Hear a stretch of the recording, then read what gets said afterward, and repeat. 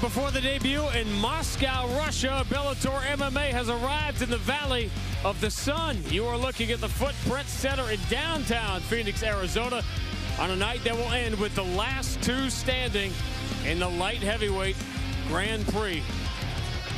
A world titles fight tonight between Vadim Nemkov and Julius Anglickas.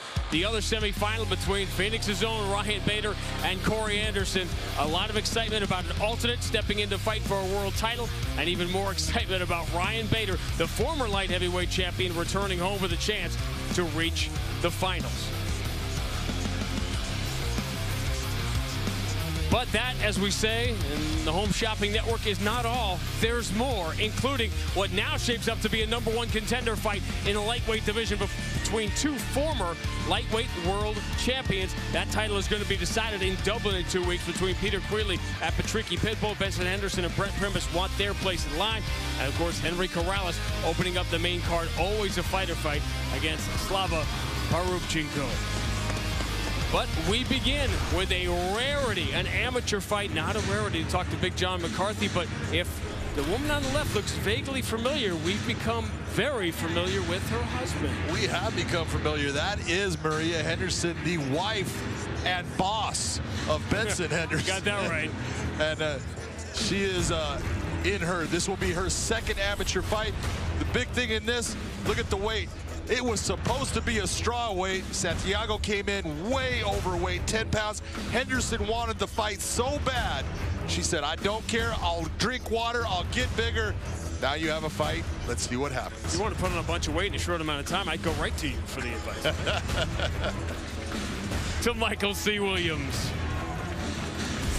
Ladies and gentlemen, good evening and welcome to Bellator 268 as we get the prelims underway now here at Footprint Center, downtown Phoenix, Arizona.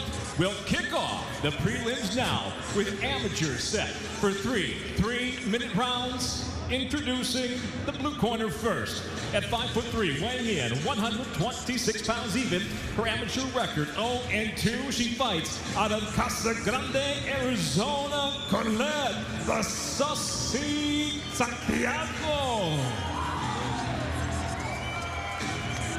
And across the cage, her adversary out of the red corner at 5'1", weighing in 123.7 pounds. As an amateur, she's 1-0. She fights out of Phoenix, Arizona, Maria Henderson. In charge of the action, referee Mike Beltran. Can only imagine what goes on in a house between husband and wife when one is in a fight camp. When they are both in a fight camp, it is not a place you want to be. All right, ladies. Well, at least they don't have 4 kids to say, oh, wait a minute, yes. they do have 4 kids. Just babies. So sort of a peek behind the curtain here a little bit when we're dealing with an amateur fight right away. Good, strong jab. Sends Maria Henderson down. This is exactly where Maria Henderson wants to be. She's got very good jiu-jitsu. She's a brown belt in Brazilian jiu-jitsu. Very good top game, and right away, take a look at the control. She just needs to settle down here. Don't worry about getting the finish right away. Work for the finish. Nice job of flattening her out. Yeah, she's got her flattened out. She's got her far from the fence. Punching while you're getting choked is that's it. It's over. You saw the desperation shots. You see shots like that, you know the end is coming. Great job by Maria Henderson in staying composed. That is so hard to do when you're a young fighter. You want to get these things done. She took her time, sunk in the choke. She knew she had it. Great win. All right, honey, I did my part. You're up next. That has to be. What a great job. The emotions for Benson right now, who has a monster fight in about 3 hours from now, to have that stress off his shoulders. Oh, and you know what you're looking at there? He was way more nervous for her fight than he ever will be for his. Take a look at what happens here. Beautiful job of getting the body lock. She gets herself inside, goes back to that body lock, trips the leg into a beautiful side control position. Then she gets that back, gets the hook, sinks in that choke. All those punches are for naught. They're not going to do anything. You see the tap. Fantastic finish by the mouse, Maria Henderson. Her second amateur fight and her second win, but does it tonight with her husband holding her tight, and she does it on the big stage. Big sigh of relief as the first half of the Henderson night is over.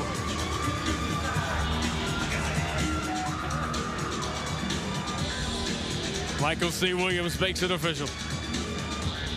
Ladies and gentlemen, inside the Bellator cage, it comes to an end tap by way of a rear naked choke. 40 seconds into round number 1 by submission. She's still undefeated, Maria Henderson.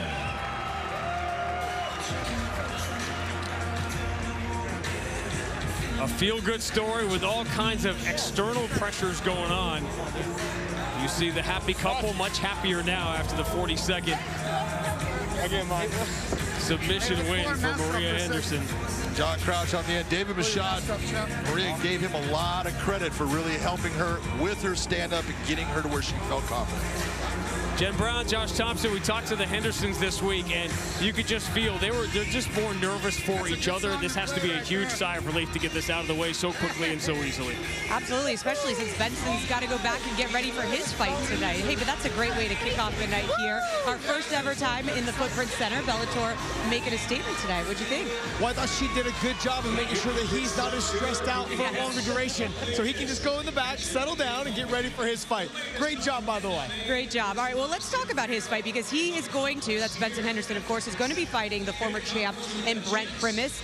We saw them yesterday at the weigh-ins, and you look at him and you kind of can see a bit of a size difference between the two of them, but when it comes to Benson Henderson, Josh, he's no stranger to fighting bigger opponents, is he? No, he's fought at 170. He's gone up to 170. He's fought some of the top guys at 170 as well. Now, he's been successful and he has not been successful, but he knows how to handle the size and the power of a lot of those heavy fighters. He's very elusive. He's very strong himself in certain positions. I think the well-roundedness and the experience, I think, will definitely be a factor for him. Oh, this is a home fight for him, right? We talked about the crowd being here, and he said there's no extra pressure, but you fought at home a lot. What's that like? Because there can be some pressure that comes along with having the extra responsibilities on fight night or even fight week leading up to it. Well, he hasn't fought here since 11 years ago, I believe is what it was. So 11 years ago, he fought here. But you've learned how to probably deal with the stress. Also having to deal with friends, family, all of those things that come with fighting in your hometown. Tickets, where am I going to sit? Are we doing an after party? Are we having dinner before? Weigh-ins, all of those things. I'm sure, though, he's a professional. He's done this before. He knows how to handle it. He's one of the top guys in the world. He's been around a long time. And I would say he's one of the living legends. Like, he's one of the guys that he's still fighting and active, but he's already kind of in that legend category. Absolutely. Like you said, he's not even retired. We still talk about him as a legend. Let's talk about Primus really quickly.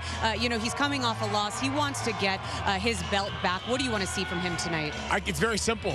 I know he's good off of his back. I want to see him off of his back, though, and on top. If he gets a takedown and gets on top, I think he's going to have a great performance tonight. His losses have come when he decides to be on the bottom. That's it. He's got to get on top and dominate from the top position. Well, both fighters told us that they want to be more aggressive tonight, and if they put their money where their mouth is, Sean, I think we're in for a good one tonight. Back down to you. No, I don't think there's any doubt. That's got really fascinating potential to go a bunch of different directions. A lot of talk in the co-main event in the Ryan Bader fight about practice, about what happens in practice. Ryan Bader has been training with Sullivan Cauley for a while and very excited about this young man. And first time we saw him, we could see why, John.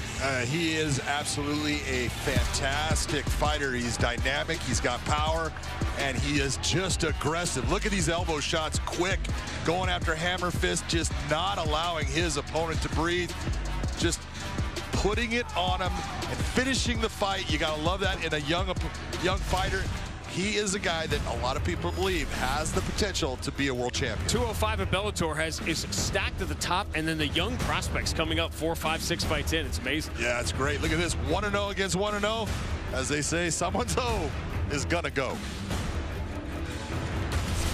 Ladies and gentlemen, tonight here at Footprint Center, we feature the light heavyweight division throughout the course of the main card and in the prelims. In fact, now we'll go to 3 5-minute rounds in the light heavyweight division. Introducing the blue corner. At 6'1", weighing in 204.2 pounds, his professional record 1-0, fighting out of Tucson, Arizona, Dion. Big smash flash. And across the cage, his adversary, fighting out of the red corner. At 6'3", weighing in 205.2 pounds, he too stands at 1-0, fighting out of Mesa, Arizona,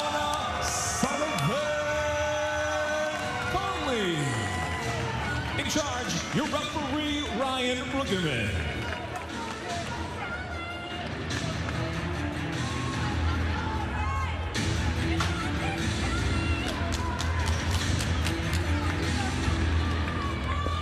You ready? You ready? Let's fight! Heard the crowd. Sullivan Cauley already has a fan base. I saw people walking around downtown with Sullivan Cauley t-shirts on. He is a Golden Gloves champion twice in Arizona, is Sullivan Cauley. Can do that as well. There's the big difference when you're looking at these two guys. Dion Clash, a jiu-jitsu stylist, someone that's got a very good grounding off of his back, and he might end up there. Does he have the wrestling ability to take Cauley down and be in the top position? When you see an early shot like that, it might be a little more aggressive. That's how you got hit pretty hard with that kick. Maybe harder than you wanted to. Still a little bit harder. Again, nice job by Cauley, but he's hiding those kicks behind his hands. That's well done.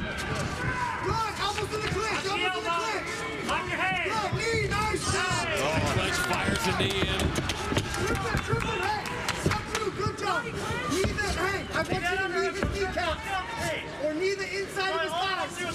Knee the inside of his thighs. Good head control here. Pick it up and go. You know where Dion Clash wants to fight. How do you get it there? Well, he's working for it right now, but if you look at the hand placement, he just switched it up, which was very nice.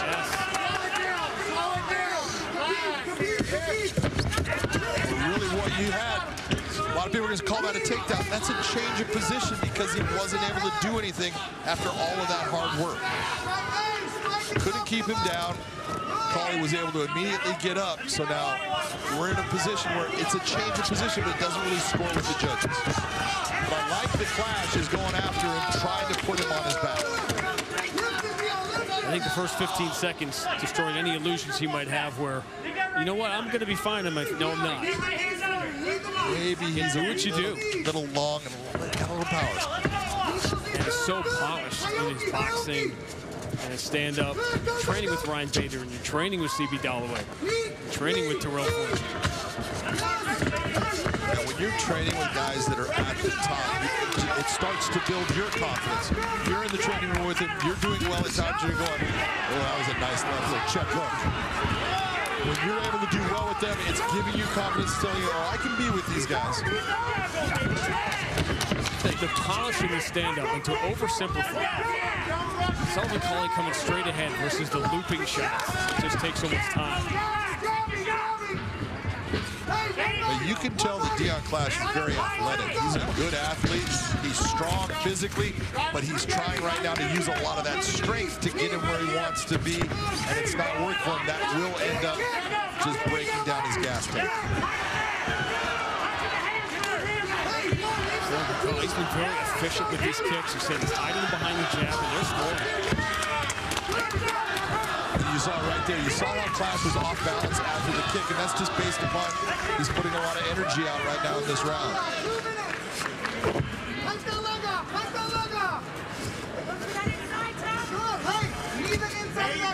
Hey, look inside that pass. There you go. There you go. Yeah. There you go. Left jab got in. Say Dion Clash can't stay on his feet much longer, but any way you take that. One of the nice things you did see, though, is look at how Cauley was able to control that range. He didn't crush the space. He kept himself within a distance that he was able to land those shots. He spent 28 seconds in the cage as a pro. Very polished, he's taking his time. Yeah, I'm very impressed with what Dion Clash is doing. He is giving him a lot of problems based on being a guy that I will not go away.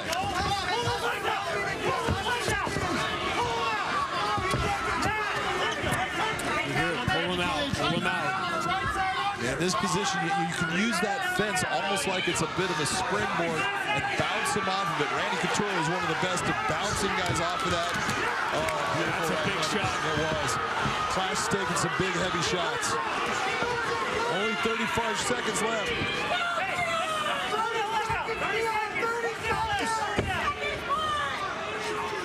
This has really been impressive that Deon Clash has stayed in this thing. He has shown he has got some whiskers on that chin because he's taking some big shots and he's still there.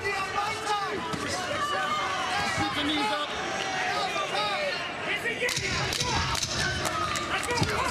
Oh, no. He's wobbled. Stumble. He's got 5 seconds to survive. He is in trouble. And he won't make it. That was his game of 5 minutes, as you're going to see from a fighter in his second professional fight. Deon Clash almost made it to the bell. But he was outskilled by that young man, Sullivan Cauley.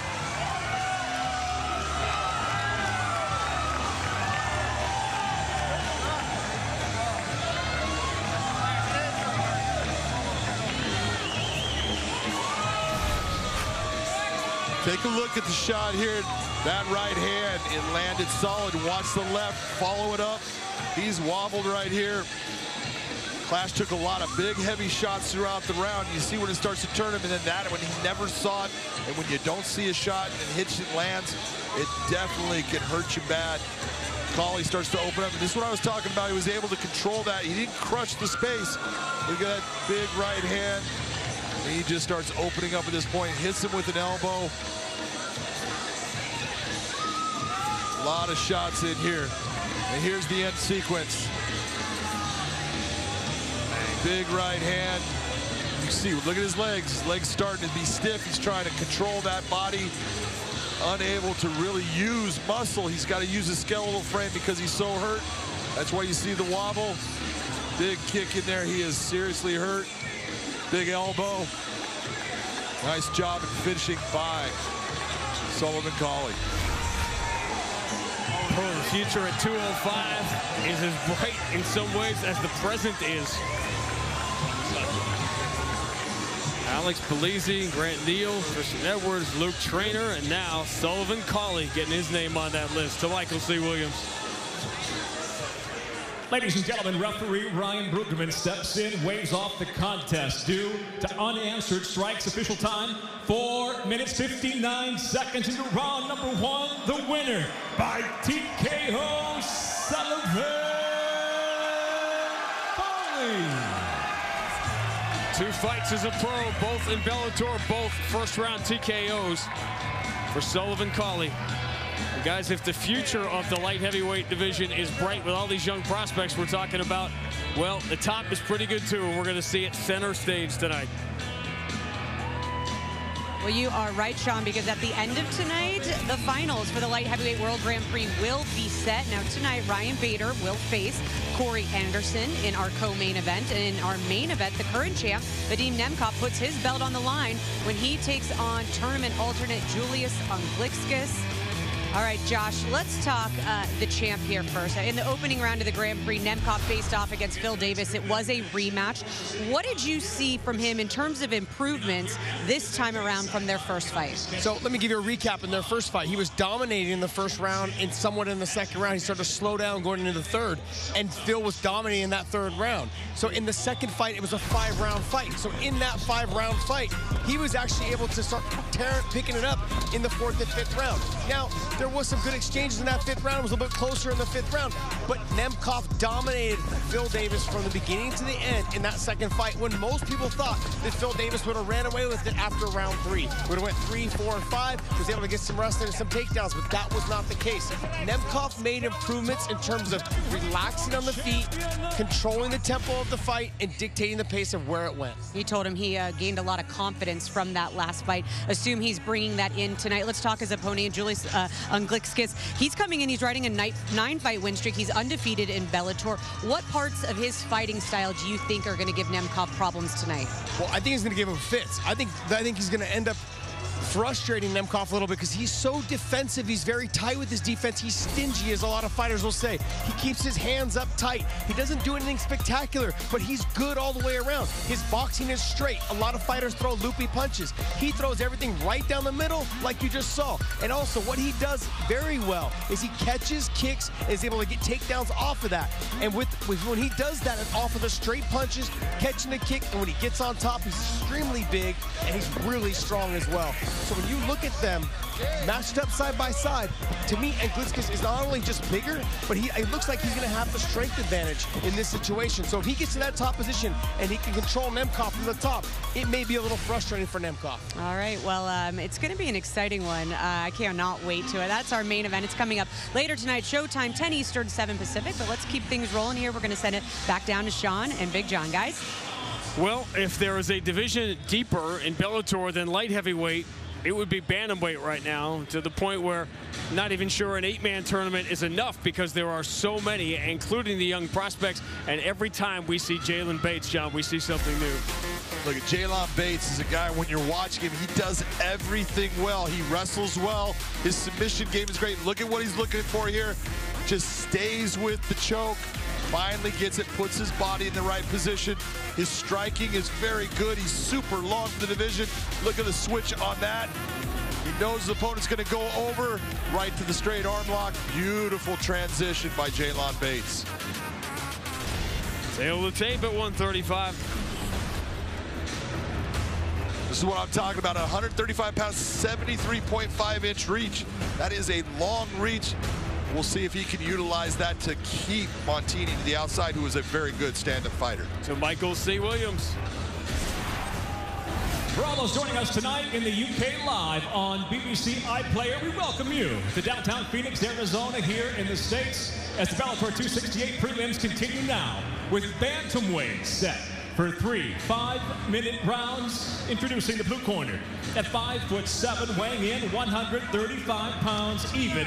His professional record, 6 wins, 4 losses. Originally, do Brazil, he fights out of Scottsdale, Arizona. Rafael, the Red Bull Montini.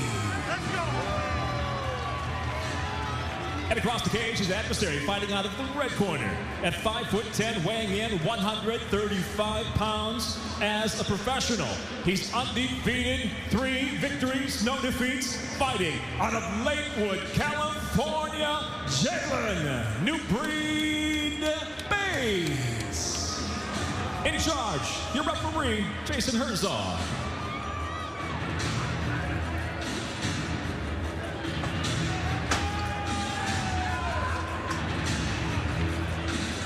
First round, fight, are you ready?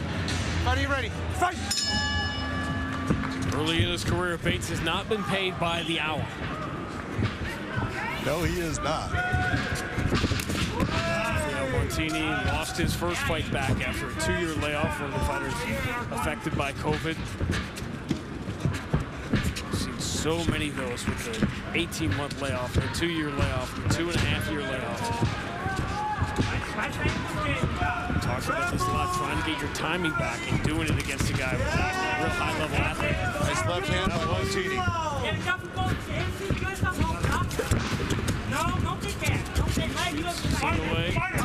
Montini needs to keep this on his feet right now. Nice, heavy hands, heavy hands. Nice job of getting back to his feet by Montini. Bates still in control of the body right now. When he gets to the fight to the ground, he operates so quickly. Well, just look at the nice little job he's doing with he entwined the leg. He's got his foot hooked. That's just keeping him tight with Montini. Montini's trying to work it with the hands, trying to break the hands down. But Jalen Bates does a lot of things, setting his opponent up to go in a certain direction that he is expecting them to go, putting him one step ahead of him, and that causes the downfall of his opponent.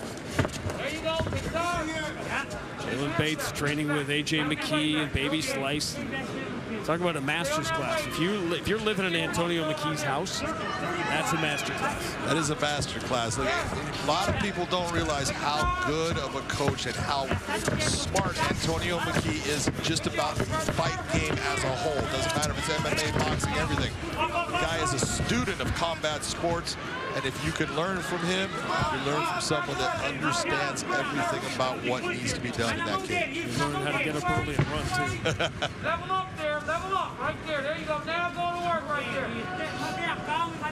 Hey, you're in great position. And you can hear Antonio, beautiful job of stepping. I was going to say, he needs to get that hook. That's going to help him a lot with what he has. But Antonio, you're in good position. Take your time, all of the right things. Don't start to bark out a ton of information. Just take your time. You know what you're doing. We've done this in the gym countless times. Just work your way through the position. Hey, go to beat him up. Don't worry about the submission. There have to be young fighters where they can easily be overloaded with information, especially in a moment like this. Absolutely. Well, and you're taking a look right now. You know, Montini's going for a 2-on-1. We call it a baseball grip on the one arm. That right there, Jaylon Bates is making the mistake. He's got that arm. Have it. I have a free hand, and I will make you pay for putting both hands on my one arm. Yes, under. Go to work right there. Well, finally trying to use the right arm a little bit. Now he's using it. Keep doing that. See, That's great. That's sometimes coaching is simpler than with it. Keep doing that. doing that. There you go. But this is where you look at it. Those are not shots that are going to stop Montini, but they will add up and make him move, and that's what you're trying to accomplish. Keep working on the head. Just keep throwing it off. Almost had it. And he's just, you know, keep on moving your arms, always be searching, sliding the hands in different directions. Beautiful job. That's what I'm talking about, that arm triangle position. Okay, you're going to beat that. I'm going to go to mount. All beautiful technique and styling by Jaylon Bates. He's one step ahead. It's beautiful. Can he touch the arm bar? He still has it. He's got it. That was brilliant.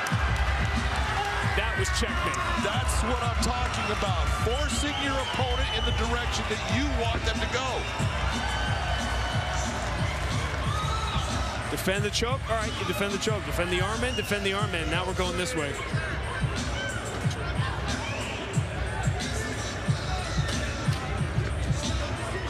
We still have round twos, right? Yes, exactly. This is what we're getting out of Jaylon Bates. Take a look. He got hit with a good shot from Montini. Decides, nah, I'm not going to stay on the outside and do that. I'm going to go to where I'm strong. Works for the takedown. Montini decides to kind of go for the guillotine. Was not a smart decision based upon his positioning. Jaylon Bates then goes to the point where we look for that mount position right into the arm bar. Kind of missed the head a little bit on the beginning. You see the head kind of pop free. Sucks it back up. Straightens that arm. Hyperextension. Beautiful, beautiful show of a submission by Jaylon Bates. Montini was running. He ran out of alley. Eventually, there's nowhere to go. Big block wall at the end.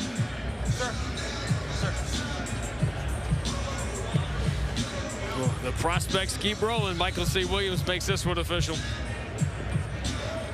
Ladies and gentlemen, it comes to an end. 3 minutes, 49 seconds into round number 1. The champ, by way of an arm bar, he's still undefeated. The winner by submission, Jaylon Bates.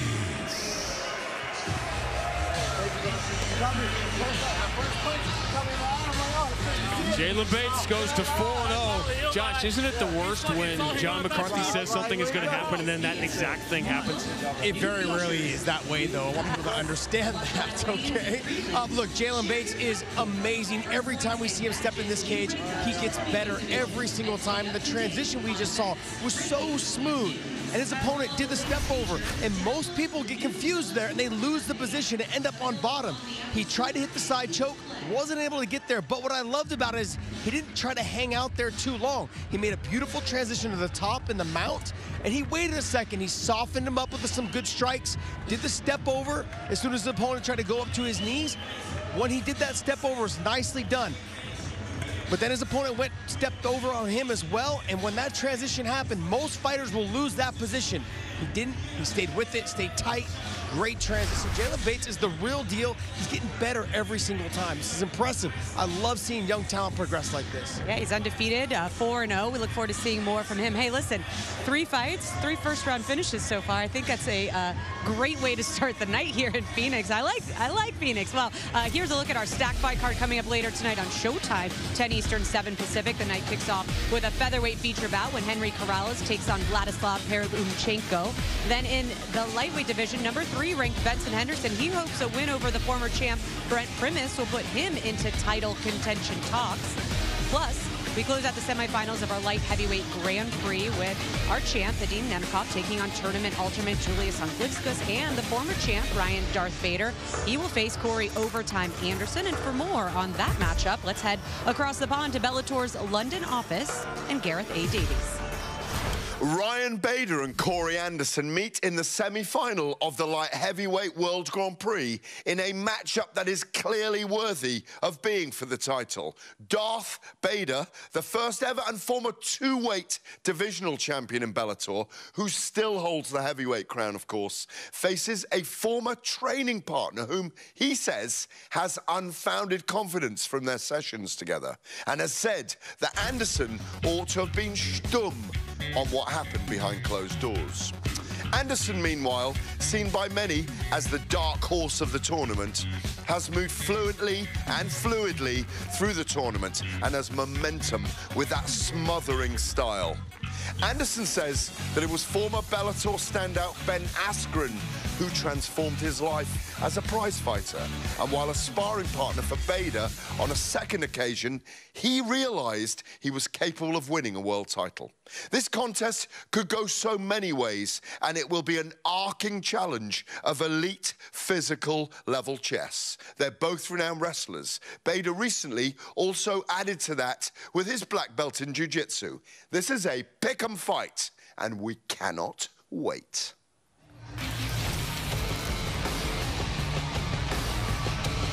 A lot of people have been talking about that fight all week as the sleeper fight of the weekend between Bader and Corey Anderson. And while that training partner thing got a lot of the attention, Ryan Bader was really quick to put it down over the last couple of days. And the matchup itself is really going to come down to the speed of Corey Anderson and whether Ryan Bader is still a legit top 205 guy. That's part of our discussion as we move along tonight. That's just the other semifinal in the light heavyweight World Grand Prix, and then the world title fight will finish it off. Well, we've been talking about prospects. It's a night of family affairs. We've already had Ben Henderson's wife Maria win her fight. Now Lance Gibson's son, Julia Budd's stepson, Lance Gibson Jr., and we have seen him before, and he also is another impressive young fighter to add to this unbelievable Bellator list. Man, let me tell you right now, Lance Gibson Jr. is an athlete, but he's not only just an athlete. This is a guy that grew up in MMA. His dad was a pioneer in the sport, and he has wrestled, he has fought, he has done everything that you can do in this sport. Put it all together, his MMA is outstanding, and on top of that, just his technique. You bring that athleticism, he is very hard to beat. Into these second-generation athletes, it's a different game. Tail of the tape. Very simply put, Raymond Pena, very good wrestler, tough guy. 4-0 for Lance Gibson Jr., 9-4 for Pena. If he gets the win, it would be a big feather in his cap. Michael C. Williams. Tonight here, Bellator 268, the prelims continue now with 3 5-minute rounds in the lightweight division. Introducing the blue corner first, at 5'10", weighing in 154.8 pounds. His professional record, 9 wins, 4 losses, fighting out of Tucson, Arizona, Raymond "The Truth" Pena. And across the cage, his adversary fighting out of the red corner at 5'10", weighing in 155.5 pounds. The undefeated professional enters tonight 4 victories, no defeats. He fights out of Port Moody, British Columbia, Canada. Fearless Lance Gibson Jr. Your referee in charge, Mike Beltran.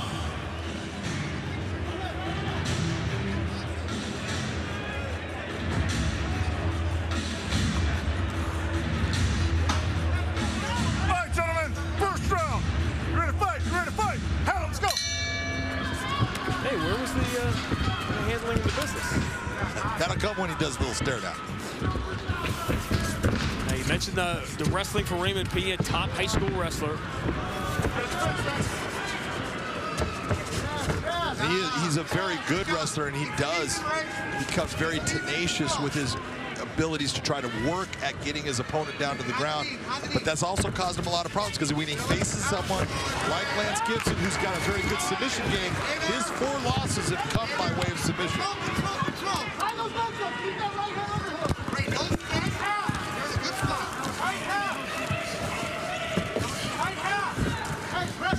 Very nice takedown. This is what Raymond Pena does best. Get into the top position and work just a hard ground and pound style where he wears guys out, but he's going to take a whole lot of effort to wear out Lance Gibson. Overguard into the body lock for Lance Gibson. Yeah, I hate that body lock right now. All it's doing is keeping your opponent exactly where he wants to be. I want to take and I want to make my opponent have to work as far as have the problem of me putting my feet on the hips, start to create situations where you have to defend.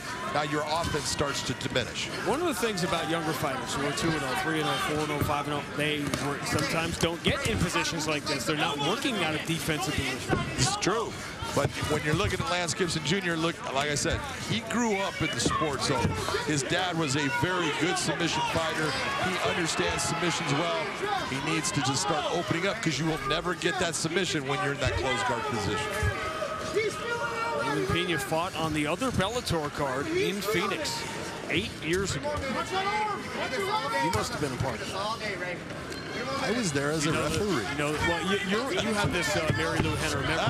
Look at this. There comes that submission. You went for it. I was going to say, that's not in a place the same as you just saw with Jalen Bates as far as the hyperextension, and that's why you saw Pena be able to survive it, but you saw that Gibson used it to get himself back to his feet. Sneaking knee in there. We've had all first-round finishes. The main event that night in Phoenix was also a shocking, stunning first-round finish. That was when Brandon Halsey won the middleweight title, beating Alexander Nemkov and subbing him in the first round.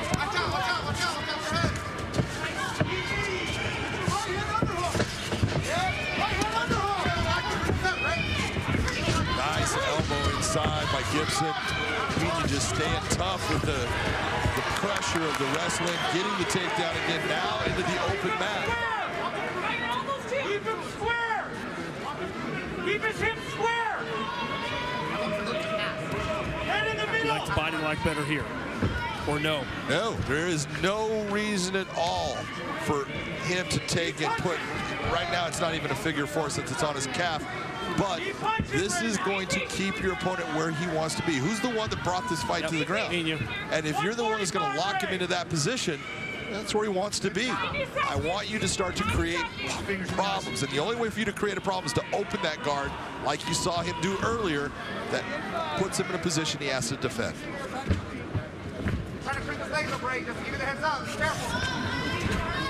Pena keeping his hips high, he's staying safe. Put himself in a good position to win this first round. Every time you're watching Pena right now in this position, every time he gets his head over the top of Lance Gibson Jr. like you're seeing right now, that's a good position for him. It's when Gibson's able to push his hips back and put that head towards his sternum, now it becomes harder for Pena to land a good shot and easier for Gibson to. But you'd still rather see Lance Gibson work an open guard. Absolutely. Closed guard is almost a thing of the past when it comes to MMA. You can use it to get yourself set, get yourself into a position where, okay, I'm safe, I'm comfortable, let me start to work now. Then open the guard and start creating problems. It's defensive. Totally defensive. Couldn't have said that better. Beautiful job, Sean. I can't say that.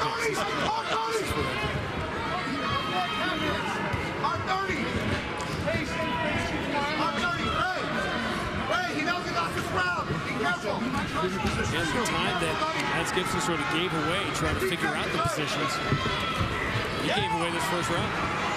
And again, a lot of people are going to look, Lance is being very active as far as the punches, but they're not going to get the same credit from the judges as soon as you see Pena land one good hard shot.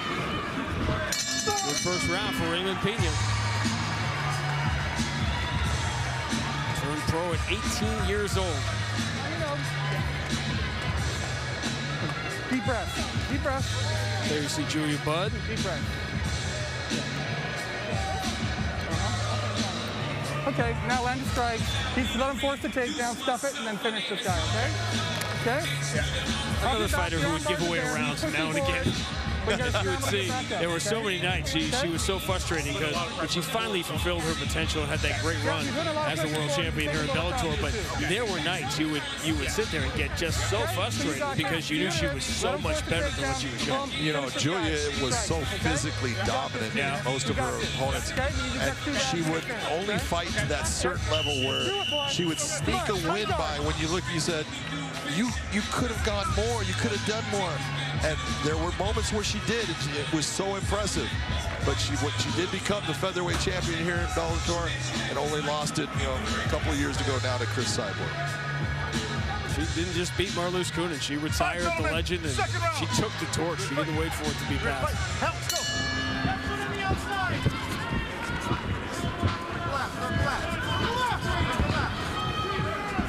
Well, we finally get a second round, which allows us for the first time to talk about judging. Are there still people that could have seen that first round for Gibson because he was trying to throw punches and trying to do things on the ground? Yeah, well, the one thing that they would look at and say is, well, at least when Gibson went for the submission, he went for the armbar, but you have to be honest, that was a nice shot by Gibson. That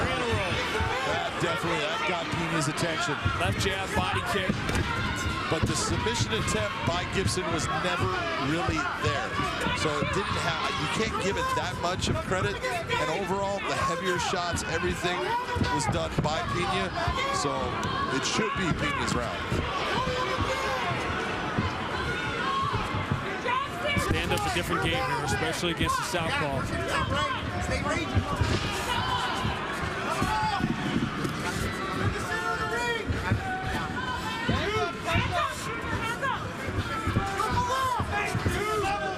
Just from a body language standpoint, you can see how much more comfortable Lance Gibson feels now. And that hurt Pena inside. That one hit him to the sternum. That took some air out of him. He's been hit with some big shots early in this round. Look at that Lace. Nice knees. These knees are good again. This is high volume. But Pena's tough. Look at what he's doing. He's getting himself caught where his arm is stuck in a position. He cannot use it to defend. This is what I'm talking about. It cannot. That arm is completely blocked. And there's no way for him to get it back. No way. We're done. Raymond Pena used his wrestling brilliantly in the first round, but never got the chance in round two as Lance Gibson completely turned it around. Boy, did Lance Gibson take the words of his father and put them to use. His father said, okay, enough of that. I need you to go out there and I need you to start using your hands and get rid of it. I think he did that. Nothing a coach likes better than a win combined with a teachable moment. And that's what that fight was. Fight number 5 for Lance Gibson. Watch the knee here. That knee connects, and you can see it didn't connect exactly on the chin. There was a part of the thigh to the chin, but the knee connected the body. There was a lot of torque on that, and then when Lance Gibson has this position, take a look at the hip position and look where that arm is at.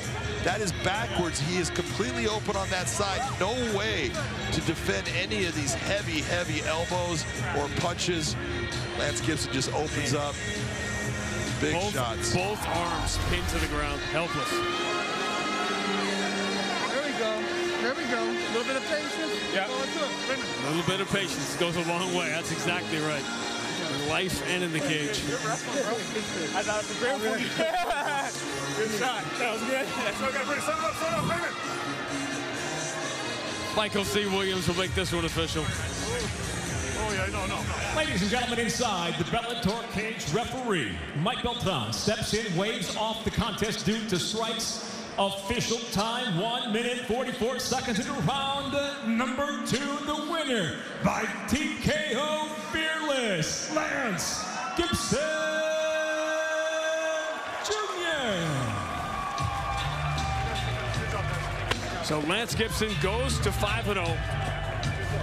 That impressive second round. He listened to his dad, as everybody should. he listened to his dad at the end of round 1. He was able to have success as a result of it. He goes to 5-0. We're not only seeing the young prospects here at Bellator, they are rolling nonstop. But the only downside so far on this night is that after every fight, John McCarthy's showing me his sheet where he had all his first round, he had that right, second round, he had that right. Josh, I can't even call the fights. He's just putting this thing in my face as soon as it happens. Look, we already have to grease his ears to get him through doorways. Let's not make his head any bigger than it is, please. Let's dial it down, okay? It's got a long night of fights. Let's enjoy this. Sean, please, let's not help. Fair enough. You guys just, I love it. You know what? I just like to be the fly on the wall, and I'm glad that you guys are picking on each other. And we always have fun. I love it. We have fun up here. All right. Well, if you guys want to have fun with us, you can catch up on past fights 24/7 now on our Bellator Pluto TV channel. There's no passwords, no payments. Just drop in and enjoy the show. Available now on all of your favorite devices. So look for us in the sports category. Well, lots more fight action coming your way. But, Josh, first let's talk about the first fight of the night coming up on Showtime. We've got Vladislav Perevchenko. He's taking on Henry Corrales. This is kind of like that throwback style of fight, the boxer versus the wrestler.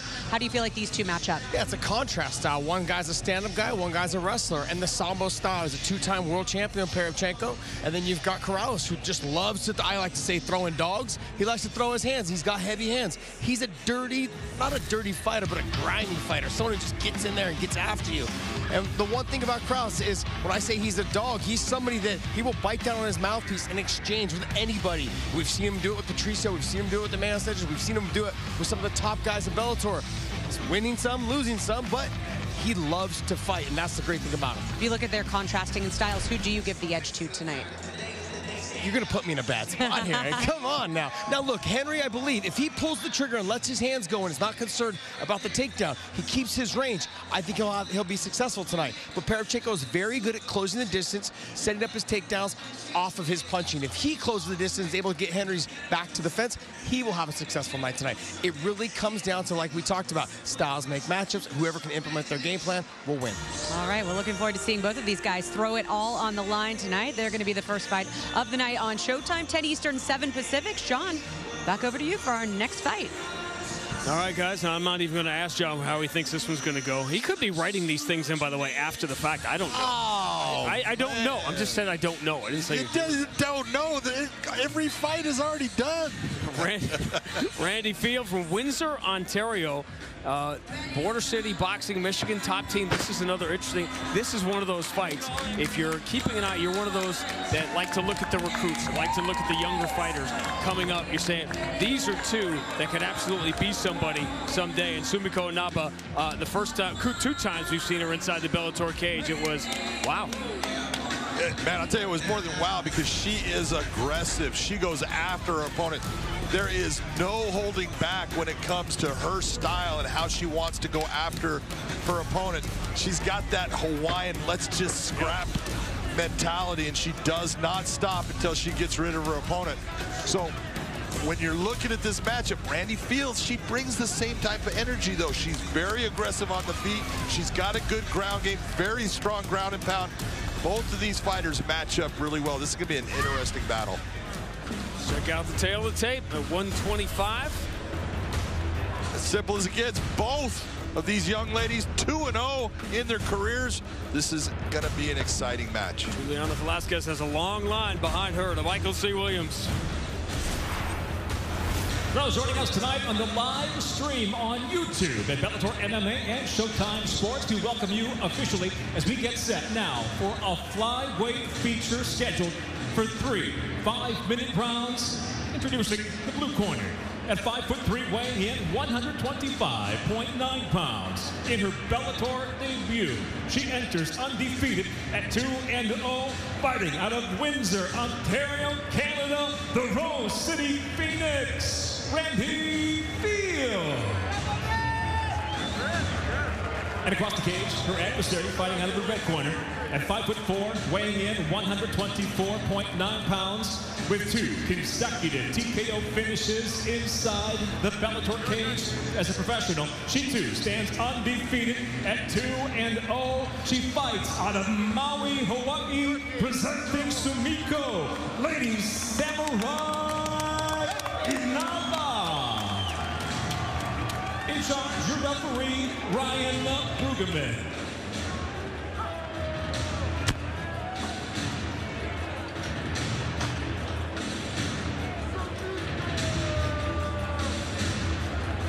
You ready?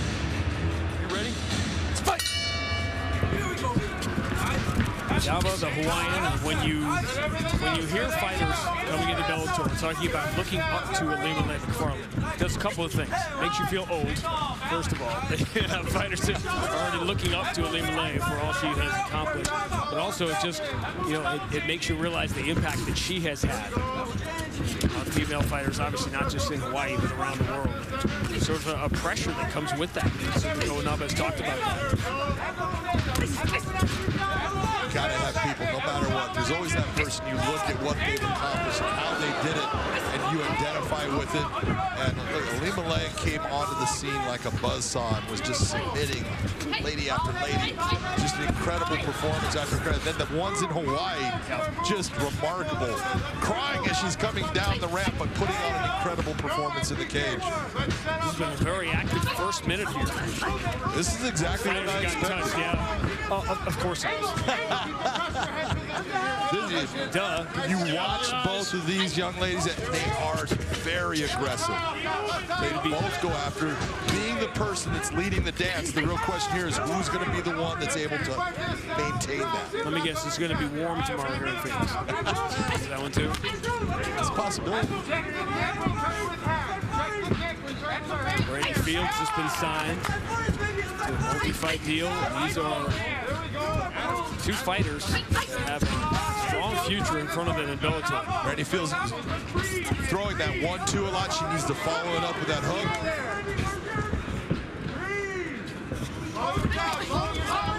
Nice job of catching the kick. Yep, caught it clean, got her down, not for long. Good job by Onaba to get right back to her feet.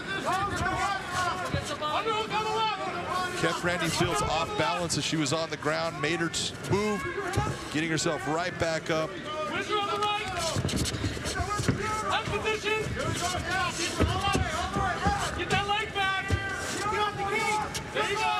A lot of positional changes here.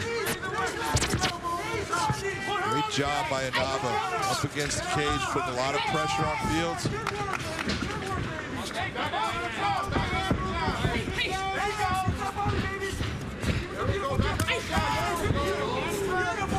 Leg kick from Field that landed.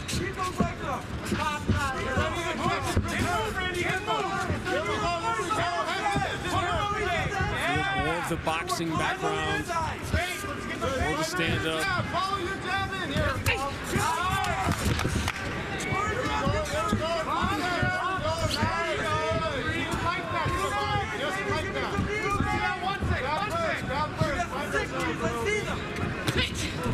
When do you often start to see fighters? These are two fighters in their third professional fight. Where does the curve begin from what they are to what they are going to be? Look, the curve starts from that moment that you turn pro, because everything counts at that point. Not that the amateurs are not important, but that's where you're learning your craft. That's where you're learning how to put the pressure to the side when you're getting into a fight, the weight cuts, all those things. When you turn pro, it's all about that learning curve, but it's about taking, even if you get a win, where was the moment that I did not perform well? What was it that I made a mistake in, and how do I fix that mistake? Onaba was studying to be a nurse and gave it up to fight, which seems counterintuitive. Well, she's stitching people up right now, so. Like, well, let somebody else do it. Big right hand. Samika would do a lot better right now if she needs to go back to utilizing that jab. She's got a good jab. Set up the jab to set up her right hand. Randy Fields is eating big shots here. A lot of pressure right now. Randy Fields has slowed down. Keep your feet moving. Speed with the two. Pretty even 3 or 4 minutes, but Sumiko Inaba having a big finish to round 1. Yeah, both ladies landing a lot of shots. You got to look and say that probably the more powerful shots have been landed by Sumiko Inaba. She's done damage with that kick, too. Oh, that's right on the chin. Field just trying to hang on for 10 seconds. Nice knee to the body. Good elbow over the top.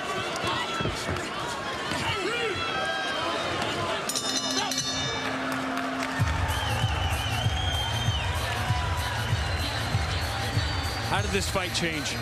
It was dead even through 3.5 minutes or so. You know, it was right about what you're saying, but then you saw Inaba start to land those straight punches. She hit her with the jab, came with the cross, and then that kick came up, and then when she hurt her there, big difference in this round based upon those shots. Watch the kick here. Comes up, that tags her clean. And it's just the length of Inaba that is a little bit of the difference right here. That's a clean right hand landing. That's what puts her down to the mat. But the length of Inaba is just causing some problems for Randy Fields, as far as Fields needs to get inside of that length where Inaba can stay on the outside and land big shots. I really thought the early leg kicks of Inaba made Randy Fields a little more tentative, and that half-second difference, all of a sudden the shots get landed. Well, I'll tell you what, just the last 5 seconds and the amount of body shots that Fields took from Inaba, that changes your ability to recover in the round because you're trying to get your win.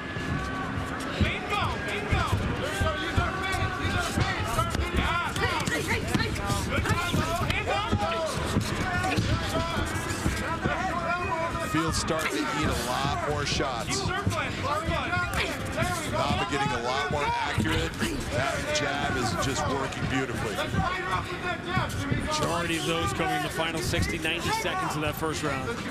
Now every time Randy Fields comes in, she's eating a left jab.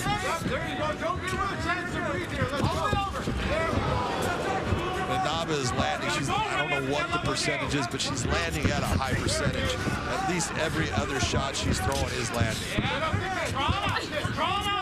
See, you're wrong. Right now it's 54%. You said it was 50, so you're not right about anything. I said at least. Second that goes down to 49. Bring it back.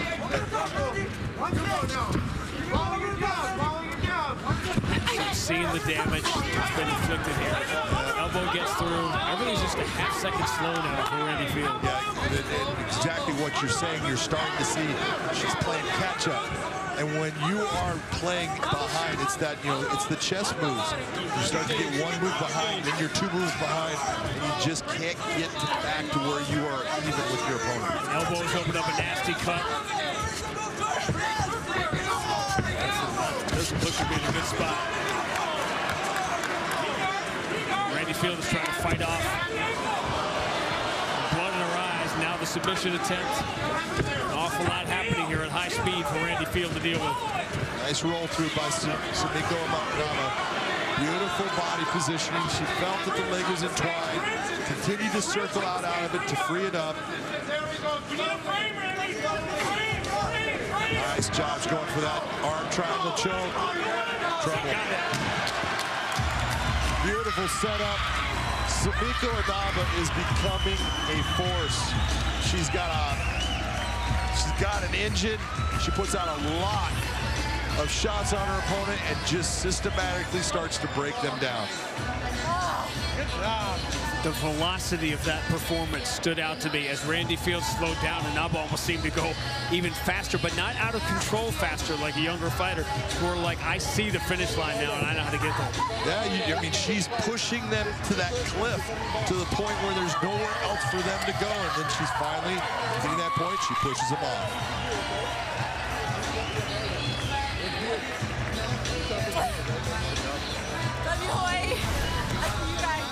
She had done a lot of damage before finally going for the takedown. Yeah, this is when she goes for the takedown, and you see Fields is looking. She's trying to look for a choke that's not there. She does entwine the leg, but when Inaba passes it, right here, she's got the wrong leg up. That's why she goes knee on belly, slides over. She has the head and arm choke right there in place. A lot of pressure. Beautiful transition to the submission by Inaba. Sumiko Inaba made her name winning Cowboy Cerrone's Cowboy Fight Series. So she said, I might be able to do this. 6-1 as an amateur, but she looks like a different fighter now, and she is getting better each time out. That is a very impressive veteran-like performance for a pro in her third fight. Michael C. Williams will make it official. Ladies and gentlemen, at 2 minutes, 2 seconds, round number 2. It comes to an end, the tap by way of an arm triangle choke. The winner by submission, Sumiko, Lady Samurai Inaba.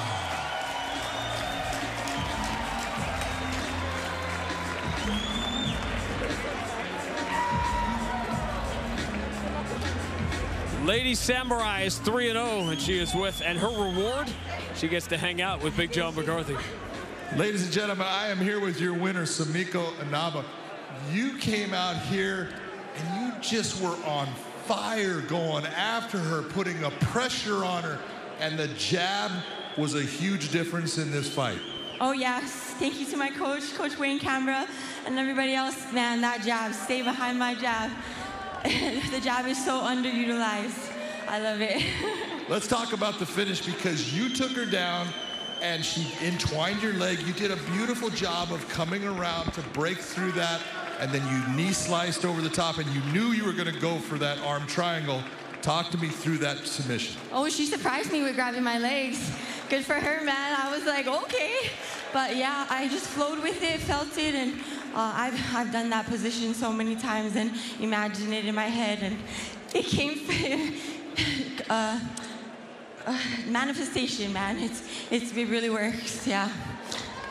Well, I'm going to go to the point where there's something about Hawaiian fighters when it comes to just scrap and go after your opponent. Where does that come from in you? It comes from right here, man. I don't know. Hawaii people love to scrap. That's everybody, though. That's that Hawaiian spirit, and everybody has it. You just gotta let it out, and I let it out in the cage. So thank you so much, Hawaii. I hope I made you guys proud. I love you so much. Thank you, Arizona. You guys are amazing. You guys are so close to home. Hell yeah, I love you guys. I will tell you, that was a beautiful performance. Ladies and gentlemen, give it up for Sumiko Inaba. Winning fights and winning friends. Sumiko Inaba goes to 3-0.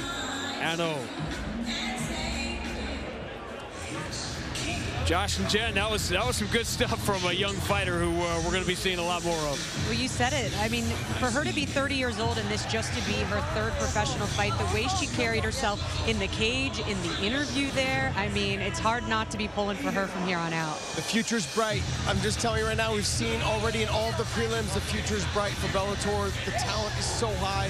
This is amazing. Everything she did was a wonderful performance. Like she said, hit behind the jab. She even said it's the most underutilized weapon in the whole sport, which is true. Then when she didn't hide behind the jab, she let the kick go first, then came back with the jab. And then her transitions from the takedown, as well as from the takedown to the top position, to the submissions, she showed the full toolbox, and that's so difficult to do with someone who's only 3-0 now. It's impressive, and how she mixed everything up, and she just did it as if it was so casual. Like she's been doing, she said, like, I've been doing this for years. You know, she's done that side choke so many times, and it looks so fluid from one side to the next. I've seen fighters have been in the game for years, have not made that fluid of a transition over the body, to the side choke, to the finish. It was very impressive. And even in the moment at the very end when she was able to talk to John and get her words out and do everything, absolutely amazing. The future's bright for Bellator. I think she made a lot of fans inside the cage, outside of the cage, everybody watching at home. I know I'm a fan tonight. Well, great job out there. All right, well, Bellator 268 continues here at the Footprint Center here in Phoenix, Arizona. We got 5 down, 4 more to go here on our undercard before we're going to head over for a stacked main card. Now, we will fill in the final 2 spots of the light heavyweight World Grand Prix. We've got Ryan Bader. He's taking on Corey Anderson in our co-main event. And then in our main event, we have the current champ, Nemkov. He's putting his belt on the line tonight against tournament alternate Julius Anglickas. And for more on what both of these two men bring to the cage, here is Gareth A. Davies. What an intriguing main event tonight as Vadim Nemkov defends Bellator's light heavyweight crown in the last semi-final of the 205 World Grand Prix against alternate Julius Anglickas. Nemkov, mentored by Team Fedor, is riding an 8-fight win streak and is undefeated in his 6 fights in Bellator. The former Russian Special Forces operative says he wants to be a sniper tonight and finish by KO or submission, but is actually ready to also go 5 rounds. For Anglickas, opportunity knocked, and the undefeated Bellator fighter has stepped up to the plate. A far cry from earning $7.50 an hour stacking shelves just a few years ago in a supermarket.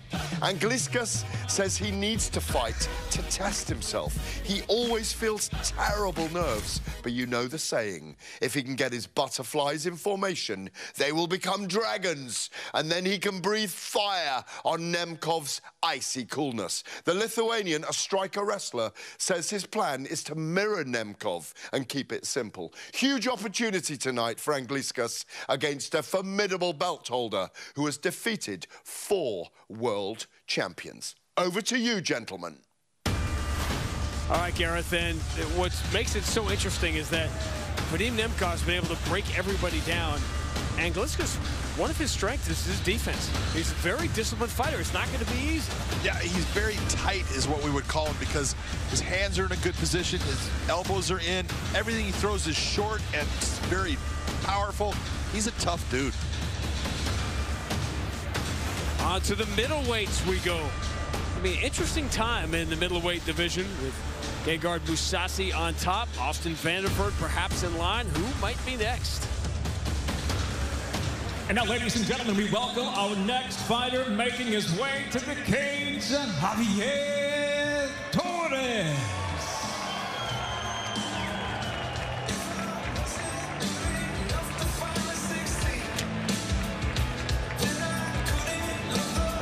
You think of so many great boxers that have come from Mexico, from that Sonora, Mexico area. It has not yet become a hotbed of MMA, but Javier Torres relocated right near here to Chandler, Arizona. And although he's 0-2 inside the Bellator cage, Damon Gracie and Andre Filo, that's about as tough a strength of schedule walking into Bellator as you can have a win. Yeah, we're going to give you a supreme grappler where you know, Javier Torres is a good grappler. We're going to give you a supreme one, and then we're going to give you a supreme striker. Javier Torres is a very solid fighter. He's good everywhere. He's just in that position where he's been matched up with guys that are just superior in that skill set where they end up getting the win against him. But he's a tough individual who comes to scrap. He's good on the ground. He's good on his feet. He gives people problems throughout the fight. Comes from a boxing legacy, and he is happy to be back in the cage again. Another victim of everything being shut down. His first fight, a couple of years. Looking for his first win since June of 2019. I think our cut man already poked him in the eye. Nice. What a great start. It's not our cut man, it was the Vaseline. But the one thing that you will notice, Javier's got a very unique color for his hair tonight, and that's based upon his wife having to color someone else's hair, not being sure that the purple was going to be right, so she tested it on her husband. That's next level research right there. And now his opponent ready to make his way to the cage, the Arubian assassin, Gregory Nidion. We'll make a list of the top athletes from Aruba. You're talking about baseball players, Sidney Ponson, Xander Bogaerts, the Red Sox. Really a large, great story about him worked at the Marriott at the Champions as a waiter. Now his picture's up on the wall because of his success in MMA, and he knows a little about Julius Anglickas because he was in with him last time out. This is exactly it. But he has moved down in weight to what is more his natural weight of 185. He went up just to take that fight because it was his chance to get into Bellator. I don't blame him for it. Put up a hard 3-round fight against a very big and strong person in Anglickas. But Gregory Millard, very good ground game. He's a black belt in Brazilian Jiu-Jitsu. He's got good Dutch kickboxing. He's a solid fighter. He's got one weakness. His wrestling is still, it's improving. And you need to be in that position where you can stop guys that are trying to take him down. Bellator Torres, they're trying to throw him over the car. Imagine being a natural 185 room and you go up to 205. That's not 135 to 145 to 145 to 155. You're going up to 205 and Anglickas Exactly. You're talking about a guy who, when he walks in the cage on the night of the fight, is probably 225 to 230 pounds. Check out the tail of the tape. Our tail of the tape for this middleweight fight, which is a beautiful thing for Gregory Millard. He's got a big reach advantage, 76.5. Like I said, he likes to stand on the outside and use that Dutch kickboxing. Tonight from downtown Phoenix here at Footprint Center, Bellator 268 prelims now feature 3 5-minute rounds in the middleweight division. Introducing the blue corner at 6'2", weighing in 184.3 pounds. His professional record, 11 wins, 5 losses by way of Ciudad Obregón, Sonora, Mexico. He fights out of Phoenix, Arizona, Javier Torres. And across the cage, his adversary fights out of the red corner at 6 foot, weighing in 184.6 pounds as a professional. 12 victories, 6 losses from Chocolate City, Aruba, the Aruba assassin, Gregory Millard.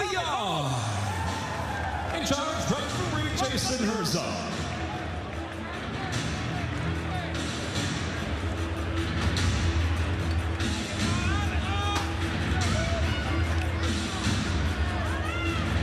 Fight, are you ready? Fight, are you ready? Fight! Javier Torres in the blue gloves. See the southpaw. Talked about his credentials. BJJ black belt, boxing background. His father,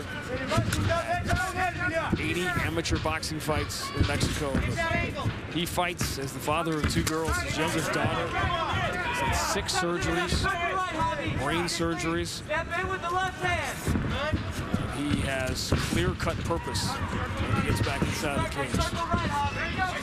One of the things that Javier Torres has going for him in this matchup, being a southpaw against the orthodox style of Millard, is that rear kick. He brings that up. That's going to the liver. He lands that thing cleanly. He can do a lot of damage.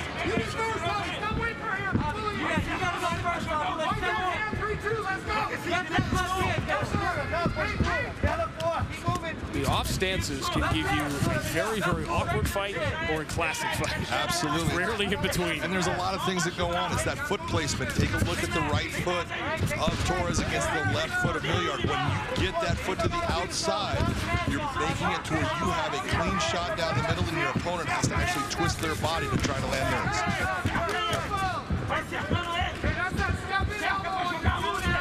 That's why you see Torres, see him stepping off to his right. That's to step outside of Millard's lead foot. Nice body shot by Gregory. Take that hand, straight up to the foot, left hand. Straight left. Let it go. Let it go. Vai cercando ele. Straight left, straight left. Just not playing. Torres has found a great place to settle in at the MMA lab with John Crouch. And left.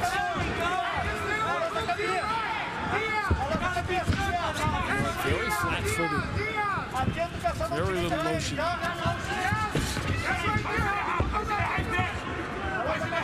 Millard really looking to load up on that right hand. He's looking for that opening so he can land it. 245, Holly. Watch the belt, Holly. Circle. circle. Finally it comes.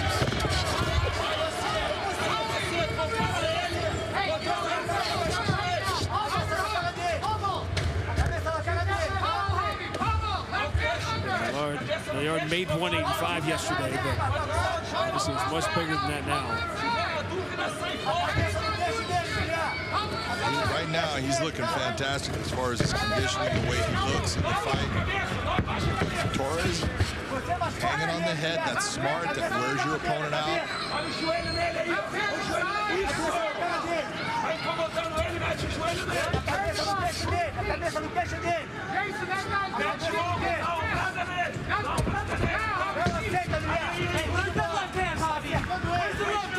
Millard wants that dominant position on defense, but this is where he wants his fight to be. There's that kick we talked about.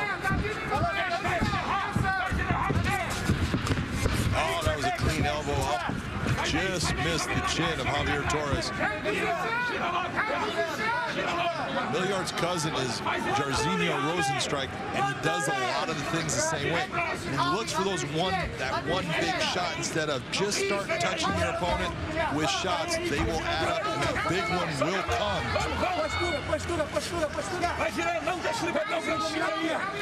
Isn't that a style that's a little more passé now because it's just harder and harder to catch better trained fighters with one shot?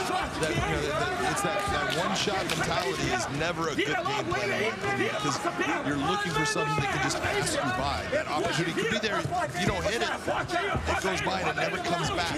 So putting volume on your opponent, that volume will open up more opportunities for that one big strike. Tank Abbott again. But evolution. Nice body lock by Millard. He's got him pressed up against cage.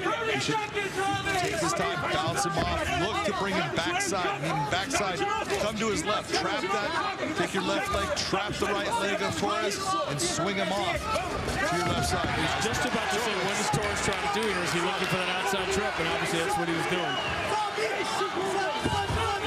Torres can be really dangerous here, but as you can see, not a lot of time left in the round. Well, Millard had the underhook, and that's what he was able to use to get himself back to his feet. Through one.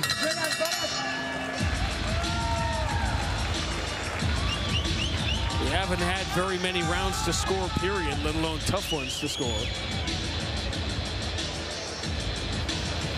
Mas essa quedinha, pô, não pode dar mole, tá? Through 5 fights tonight, we have had 2 round 2s and no round 3s. It's the kind of night you like. Step to your right. Depending on which side you're on. Step to the right, he's ducking on your left, throw, step in elbow. Step in elbow, okay? Hey, you gotta move your feet. Yeah. Javi, you're kind of stuck there watching. You need to keep circling right. Let me see that. You heard constantly throughout round 1, keep circling, and Javier Torres wasn't really doing it. Sure. You know, it happens in the middle of a fight. You have an opponent that's at that distance, and you'll find yourself, all of a sudden, you're starting to slow your movement down. Your feet become dead on the mat. You don't want that to happen. That's why his corner's telling him, I need you to keep circling. Who won that first round? You know, I would say that, Javier Torres probably got the win, landed some good shots. He had that kick in the early part of the round that landed was clean, but it's a close round. That's when you are in those corners, don't tell your opponent, oh, you won that round. When you're a fighter, you won that round, because you never know which way the judges are going to go on that.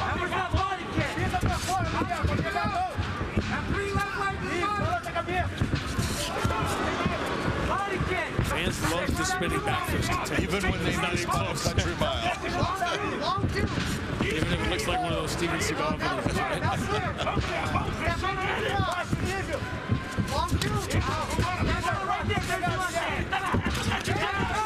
Nice straight. Left hand down the pipe by Javier. He needs to start listening to his corner. That movement, stepping to the outside of that foot, that's going to put that left hand in a position to go straight in between the hands of Millard.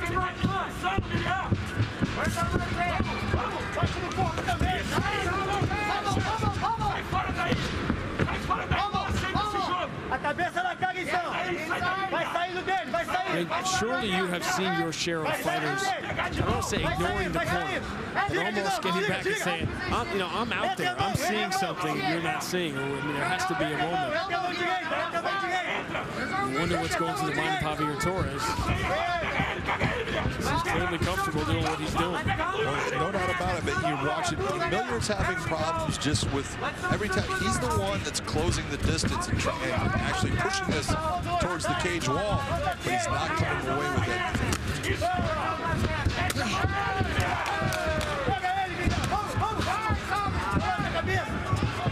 Torres doubling up. Leg kick.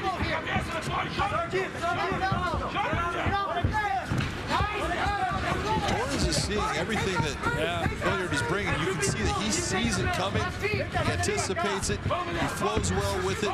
He's just got to land the counters.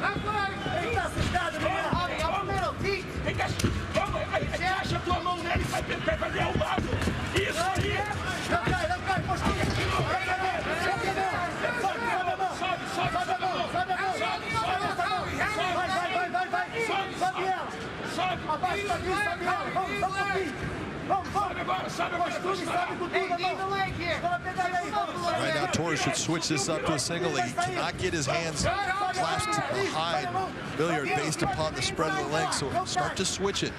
Chain these techniques together. The cool thing about these prelims, being able to hear the corners so clearly. The corners are so different. Styles are so different.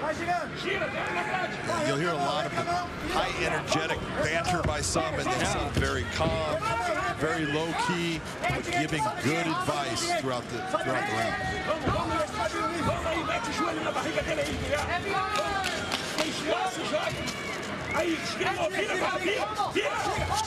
Torres just made a mistake, and you're watching, allowing him to get those double underhooks. Not a good position. He's out of it.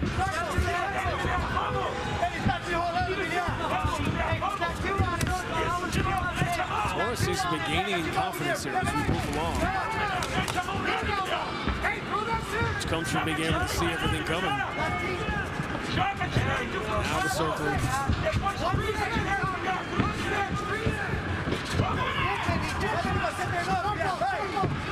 Millard keeps on giving that same thing, but he's not throwing off.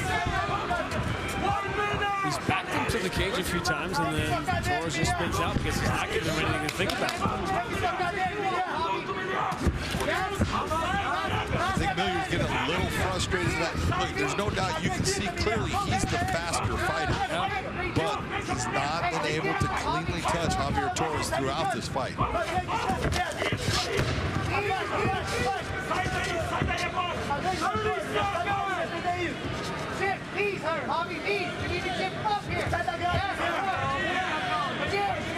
Torres listens, he's trying to find knees to the inside. Again, gives up those double unders. But right now, Millard needs it where he's got his hands. Never put your hands, if you get double unders, you don't want them in the middle of the back. I want my hands down low to the hips or up high towards the shoulders.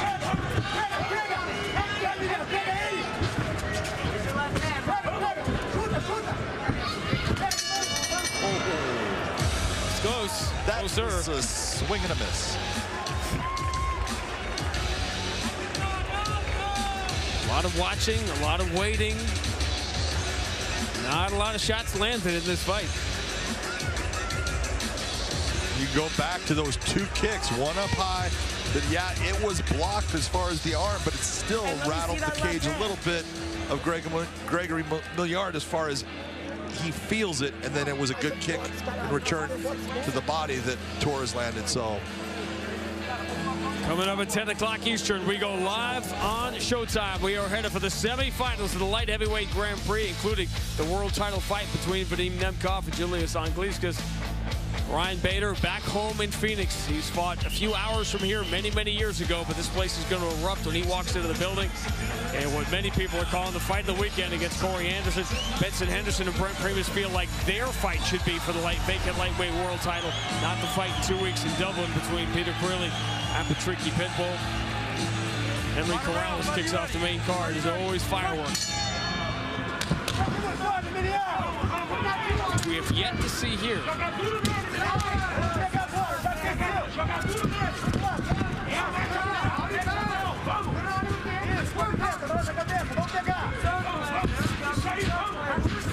was a nice catch and sweep of the leg by Torres. He wasn't able to land a counter off of it. That's what you're looking for with that technique. See him sweeping that arm through?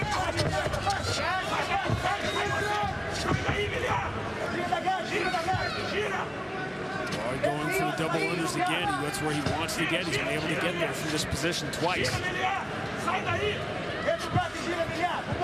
Good head position right now by Javier Torres. Keeping his head in tight, controlling the head position of Millard.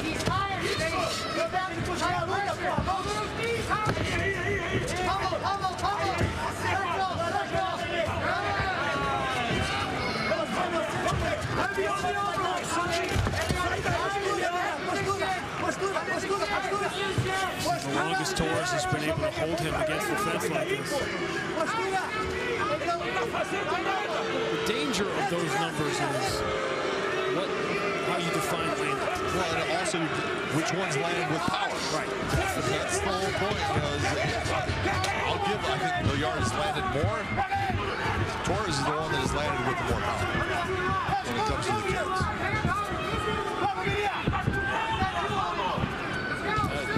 I think it's safe for me anyway. I have no earthly idea how the judges see this 2+ rounds. It could literally be either way.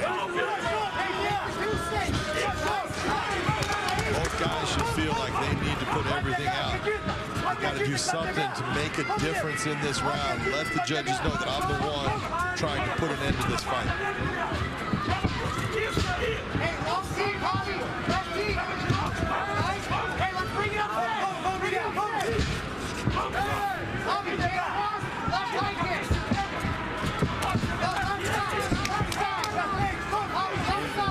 Entire fight, loading up. Where's my one shot? Yeah, but the big problem with that load up is you can see it. And Torres is seeing it every time. You see him do a nice little roll through that little head position change. Continues to make Millard miss his shots.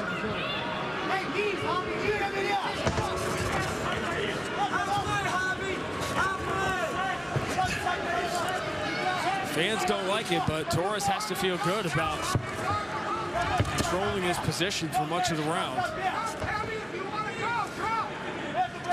Fans got a little spoiled, I think, to the first 5 fights. Javier feeling he tried to pull him off of that cage. Just started pulling him like, oh, that ain't gonna work.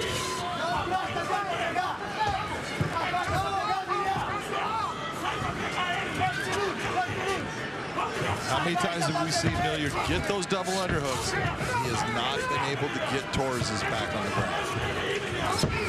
You said this fight isn't going to be on the ground at all. You'd say, well, that's bad news for Javier Torres, but not the way it's played out. Well, at the start of it, we talked about, you know, where they were strong, and both of them black belts in Brazilian Jiu-Jitsu. But the one thing about Millard was his wrestling was something that he's working on. He's getting better at it, but it's still not at that point where he can utilize the techniques that he needs to put someone where he wants him to be.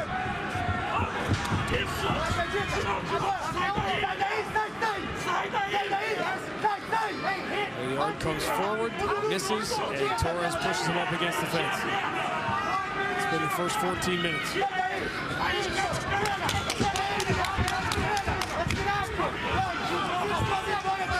Still up for grabs.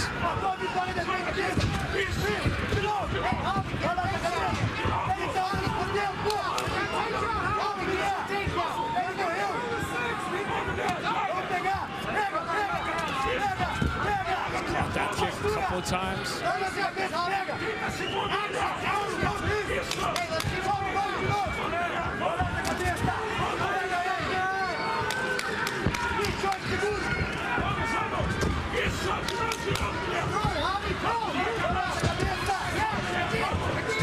Both guys need to just put it all out right now. Don't wait. Both need to act as if they are behind, yet both have fought as if they are ahead. Yep. They will leave it in the hands of the judges.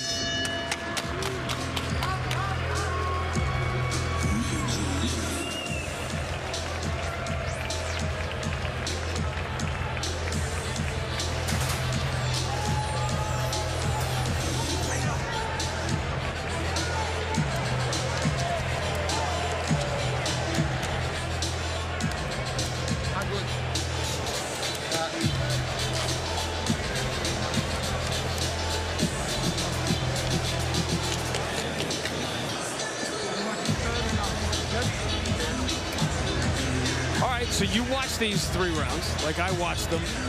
Are you leaning towards Torres because of those first couple of rounds?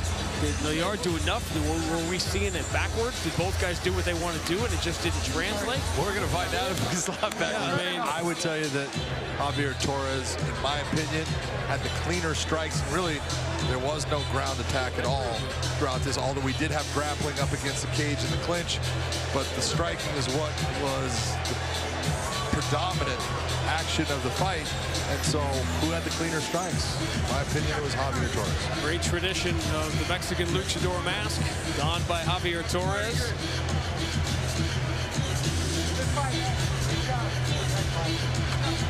And if he just put his gloves down, he did. He did.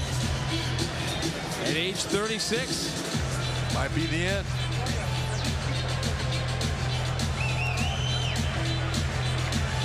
Javier Torres saying farewell. Will he say farewell as a winner?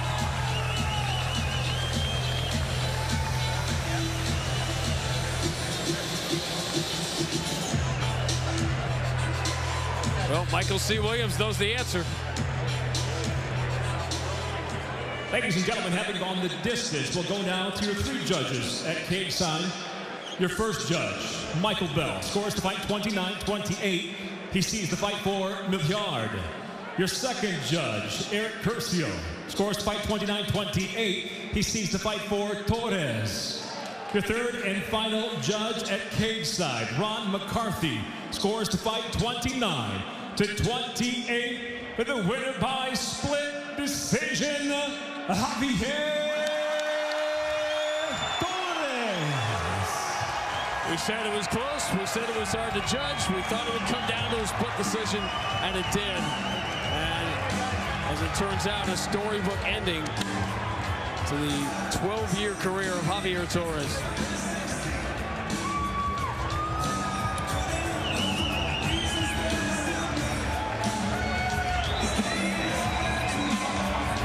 You don't have to, every language, that means the same thing.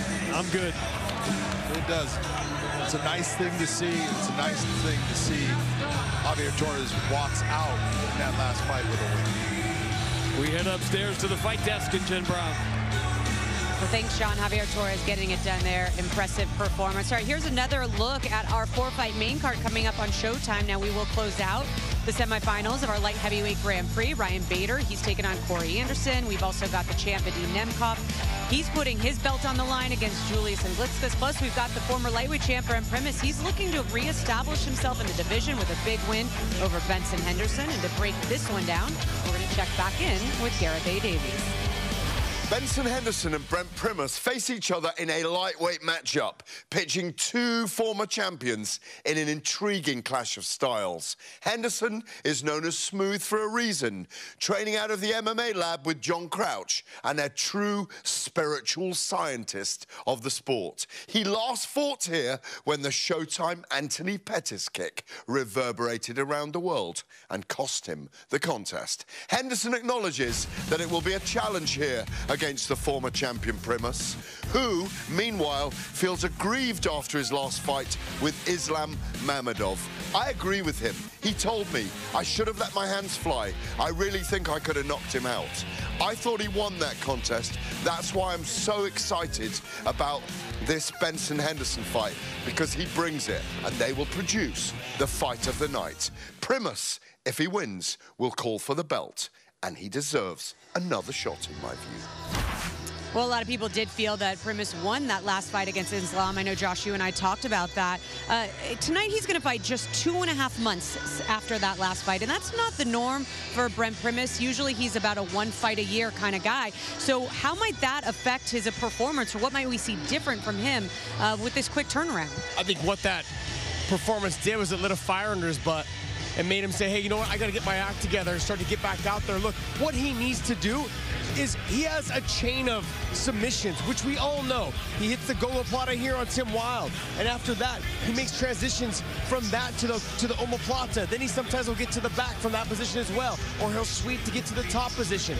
All of those things are great off of your back, but for him to win this fight, he needs to make sure that he is on top. He is strong, he's dominant, he's got great jiu-jitsu. I think if he's able to put Benson Henderson on his back, he could have a successful night. His overall size, and like I said, his strength, I will think will be a huge factor along with his top-level jiu-jitsu. Let's talk Benson for a moment.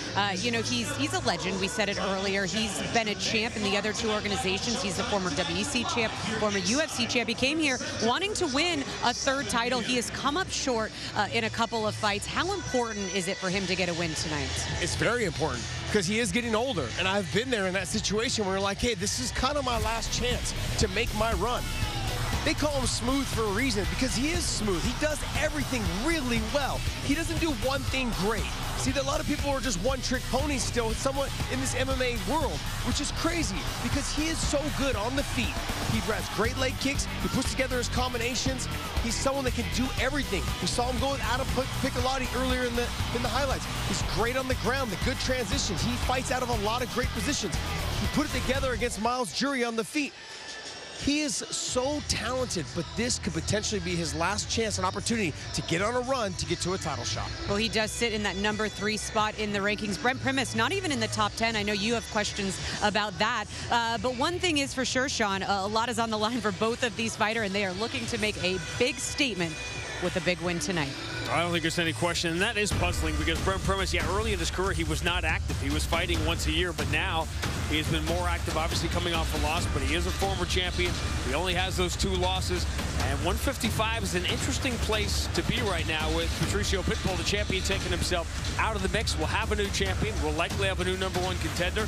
Sidney Outlaw is going to want to have something to say about this, and this is a name you might want to remember in Nick Brown, as we're about to see him in this next fight. He is a hot fighter, the champion down in Legacy, coming up to Bellator here, and an interesting test for him. And now, on his way to the cage, Bobby Lee. And that's because Bobby Lee is going to test you. A young fighter who, to his credit, John, doesn't mind taking high-level fights. We saw him against Soren Bach. I mean, this guy is still 25 years old. Soren Bach was the last guy to beat Paddy Pimblett, and Bobby Lee stayed in there with him for most of the fight. And he is, as you see, a high-energy young man from Minnesota, and he's happy to learn the lessons of facing top fighters, knowing it's going to pay off for him later. I say he's just farm boy tough. He is very reminiscent of a Matt Hughes, a guy that's super strong, good wrestling, just very, very physically tough. Bobby Lee is not an easy out for anyone. Joey Davis came in, and Joey is a phenomenal wrestler. And went 3 rounds with Joey Davis, and then in his last fight, you take a look, Soren Bach is, as you said, he has been on a tear. This is a guy who is amazing on the ground. Could not get rid of Bobby Lee. Bobby Lee was there the whole time. So Bobby just needs to get that extra push. He needs to be a little more offensive, not have someone that's putting him on the defensive. And he's got that ability in this fight with Nick Brown tonight. And now, his opponent making his way, Nick "Nightwell" Brown. You always keep your eye out for the guys who are winning at the regional level, and Nightwell Nick Brown wasn't just winning, he was starting to dominate. He won 4 in a row, lightweight champion, Legacy. He actually has a 25-second knockout win over the aforementioned Sidney Outlaw that happened in what's now the PFL a while ago. So his credentials have been building up and building up. He's got a wrestling background. He actually went to wrestle in college and really fell in love with boxing. And as it turns out, he's found a livelihood where he gets to combine all those things. Look, on the mat, this guy's good. His jiu-jitsu is good. He sets people up for those submissions where he forces them in the direction that he wants them to go. His wrestling is good. His hands are good. He's got the whole game. So when you're looking at Nick Brown, you're going, man, that's a handful to deal with. You've got to be very careful in the cage with Nick Brown, especially when you go to the ground with him. Bobby Lee still doing cartwheels in front of us. Is that a good use of energy before the fight? Let's check out the tail of the tape, which does not include acrobatics. It's real simple. As you said, legacy fighting champion at the lightweight division at 11-1 for Nick Brown. Bobby Lee, 12-6. He has been the guy who has fought some tough dudes. We'll see if he can get through Nick Brown here tonight. And for those that may have just joined us late night live in the UK on BBC iPlayer, we welcome you to Bellator 268 Prelims here in Phoenix, Arizona, as we go now to 3 5-minute rounds in the lightweight division. Introducing the blue corner at 5'9", weighing in 156.8 pounds. His professional record, 12 wins, 6 losses, fighting out of Minneapolis, Minnesota, Bobby Lee. And across the cage, his adversary out of the red corner at 5'11", weighing in 155.3 pounds as a professional, nearly perfect. 11 wins, 1 defeat, fighting out of Uniontown, Pennsylvania, Nick Brown. Your referee in charge, Mike Beltran.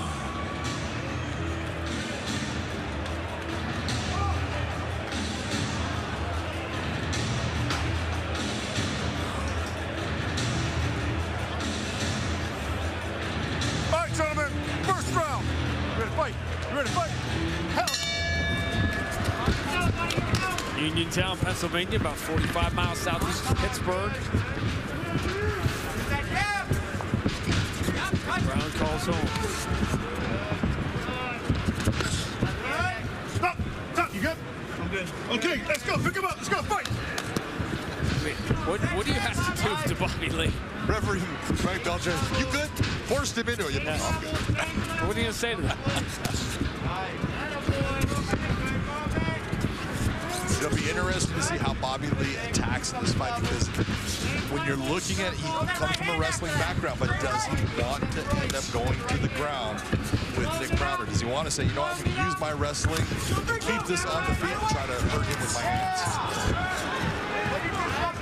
It seems. Good shot. Beautiful straight right hand. Look at the smile on Nick Brown's face. He knows. See, and this is what happens. You get hit, and right away you go right back to what brung you. Which is the wrestling. Bobby Lee, watching the last fight, as we called it, against Sorenbach, watching him now, listening to him talk, you almost feel like it's a good, strong takedown. He needs that. He needs more discipline in his coaching. He needs to find that one place where he's going to get that high level. He needs to be very careful here. He's got a knee bar coming. And he's left. Looking towards. Yeah, we got a problem here. That's trouble. He's got a big problem. Both heel hook and knee bar. That is bad. He's got them both, and we're done.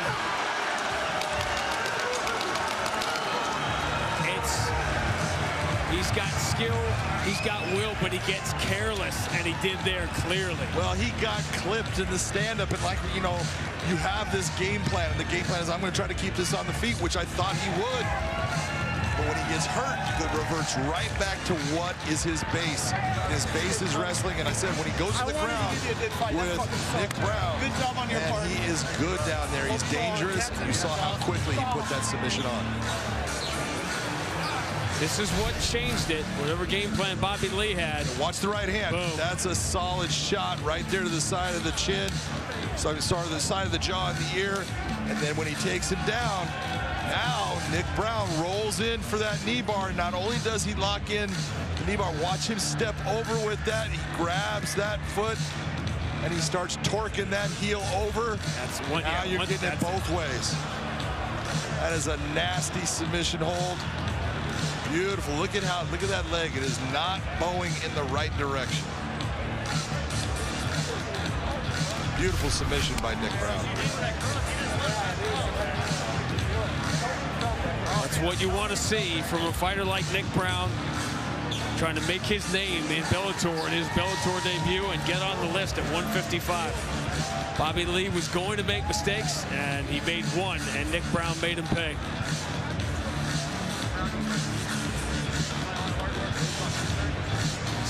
Half of Nick Brown's 12 wins has now come by submission.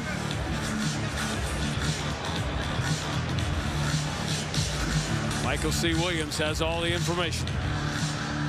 Ladies and gentlemen, inside the Bellator cage, the tap comes by way of the heel hook. Official time, 1 minute, 38 seconds. Round number 1 by submission, Nick Brown.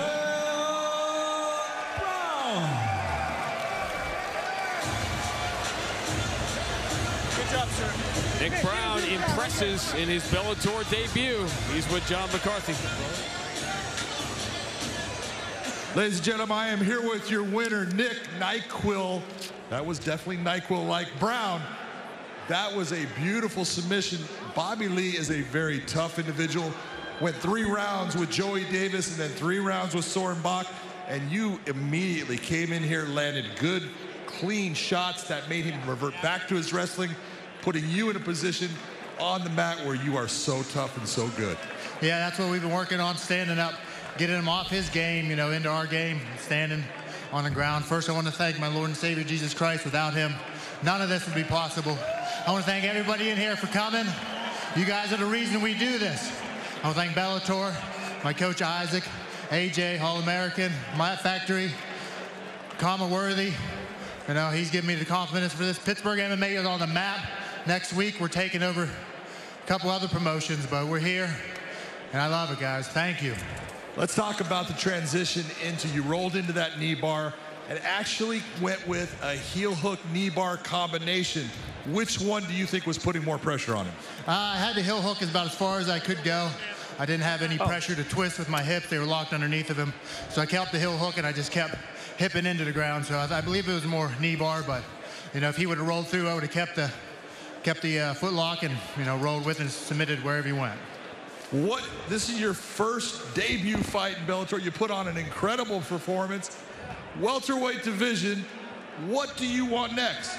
You know, another guy came here from the LFA. I'd love to, you know, unify that, you know, we both came as champions. You know, there needs to be one all the way up to, you know, Bellator goals. You know, that's my goal, is to the top, and no one's going to stand in my way.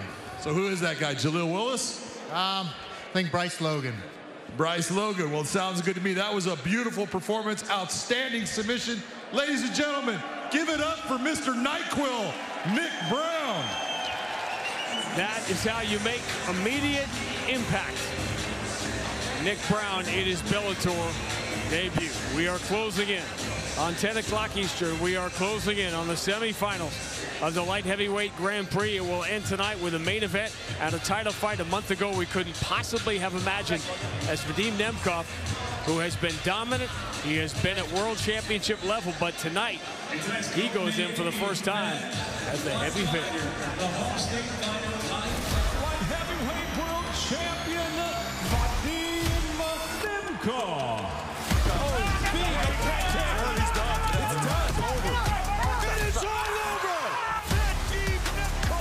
It's the new Bellator light heavyweight champion! And that is it. Nemkov pouncing on Phil Davis. Just like that! Julius Anglickas. But Anglickas is just a stud when it comes to the stand-up. He just keeps coming forward. He's got great wrestling defense, and he just starts putting a beating on his opponents. And this is what we're down to, the final 4 in the light heavyweight Grand Prix, which tonight will go down to 2. So many people talking about Ryan Bader and Corey Anderson, but that is the world title fight between the alternate Julius Anglickas and Vadim Nemkov, who is going to step out of the shadows here at some point. So a little history lesson. Let's go back to New Year's 2015. You were in the ring at Saitama Super Arena. I was ringside, and we watched Vadim Nemkov against Yuri Prochazka. He was undefeated at that time, and Vadim Nemkov lost that fight. because, John, he was so exhausted after beating him up for 10 minutes because they had the 10-minute round, 10-minute round one. That was his first loss. He hadn't managed his gas tank at that point, and he actually lost the fight because he just got too tired from beating the other guy up. And this is what we talk about, learning how to fight. It's not just the techniques, it's learning the pace. When you need to back off, breathe a little bit, get your air back, and then come back in the fight. That was a 10-minute round in Japan, and if you're looking at it, 8 minutes of it went to Nemkov easy. So you still have to learn, and he has learned how to be a fighter. This fight right here, this was his first fight, a 3-round fight against Bill Davis, where he looked fantastic in the first 2 rounds, but the 3rd round, he had problems because he started to get tired. And we wondered, is it going to be when he gets into the championship rounds? But Dean Nemkov has a problem with his cardio. And he has actually proved to us he has now learned how to be a fighter that understands pacing, understands when to go, when to sit back, and now he can take those 5 rounds and finish them off easy. So disciplined in everything he does, but he may need the 5 rounds tonight because Julius Anglickas is a guy, you know, Vadim Nemkov will touch you. Anglickas is hard to hit. Anglickas is very tight with his defense, which is beautiful to see when you're watching him because he is incredibly strong, but he's basic. He's basic with his straight shots when he throws. His wrestling is good. He's got good wrestling defense, and he doesn't take a lot of damage in the fight. He's a tough nut to crack because he doesn't overextend a lot. Look at how nice and calm he is here.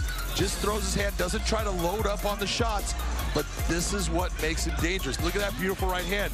Knee to the inside. Again, controlling the distance, doesn't sit there, and he sees when he hits him with a good shot, but he doesn't rush in. He just takes his time and keeps methodically breaking his opponent down. But when he had someone that he thought, oh, you know what, you're going to give me problems on the feet, I will utilize my wrestling and I will take you to the ground. This is what we're talking about with Anglickas. He can get into a fight and control where the fight is at. That is a big element in fighting, and so he's gonna cause or present problems for Nemkov that Nemkov is gonna definitely have to deal with. He's a giant 205er, and he is playing with house money tonight with Vadim Nemkov for the first time going in as the heavy favorite. That's a position he has not really been in very often. Well, 2 weeks ago, we saw the #1 contender fight at 170. Talk about prospects at that level, at that weight class. You're going to see 2 of them go head-to-head in a huge fight at 170. Making his way to the cage, Muhammad Berhomo.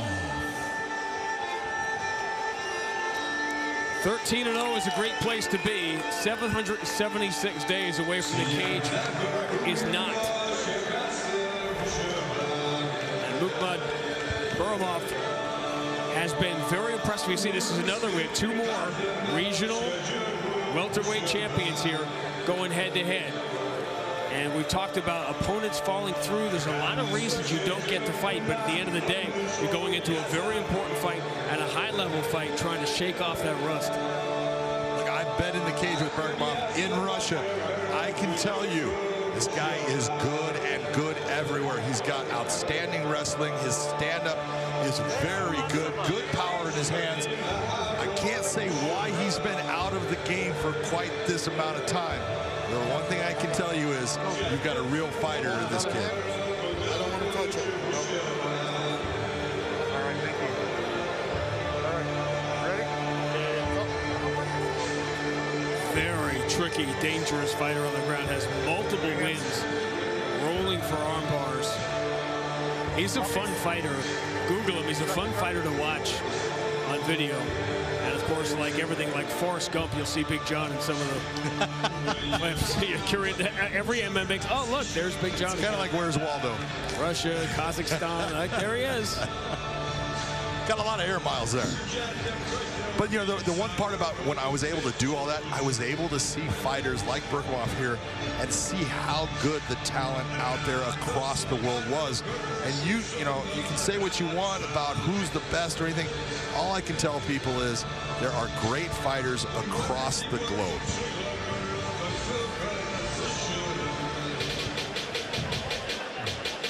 And now, Jaleel, the real Willis. Although outside of Rampage, you don't really think of Memphis, Tennessee as being a hotbed. Maybe Jaleel Willis is going to change that on his 6-fight win streak. Another legacy champion. Trying to bring his success here into Bellator, where he has won all 3 of his fights, and it's been a pretty impressive 3-0. Well, I will tell you that Jaleel Willis has it all. He's a good athlete. He's got wrestling. That's where his base came from.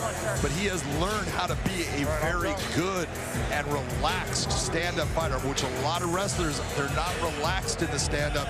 They press and they push too much. Jaleel Willis has used his time to become outstanding in the stand-up. This is a kid with power, good wrestling. This matchup right here is as good as it gets. This is Jaleel Willis right here. This is against Mendoza. Look at that takedown. Look at the pressure he puts. He is a very strong individual. He can put you where you want in the fight, and when he decides to land shots, usually they're big, heavy shots. That's a big right hand. Those break you down. Mendoza was in a position. He's going after him. Willis tagged him too many times. Again, the takedown, that wrestling ability makes Jaleel Willis very dangerous. Let's check out the tail of the tape here as we move to 170. As simple as it gets, 15-2 for Jaleel Willis, and I will tell you, one of those should never be there. He was fouled by a fighter, and they gave him a loss wrong. 13-0 for Berkhamov. This is a matchup made in heaven. It might be for a spot in the top 10 as well to Michael C. Williams. Tonight here in downtown Phoenix, Arizona, the prelims here at Bellator 268 continue. Now with 3 5-minute rounds in the welterweight division. Introducing first out of the blue corner. At 6 foot weighing in, 170.7 pounds. Making his long-anticipated Bellator debut, he brings an undefeated professional record, 13 wins, no defeats. He fights out of Baksan, Russia, Muhammad Birhamov. And across the cage, his adversary out of the red corner at 5 foot 11, weighing in 169.9 pounds. As a professional, 15 victories, just 2 defeats. He fights out of North Memphis, Tennessee, Jaleel the Realist Willis. In charge of the action, referee Ryan Brueggemann.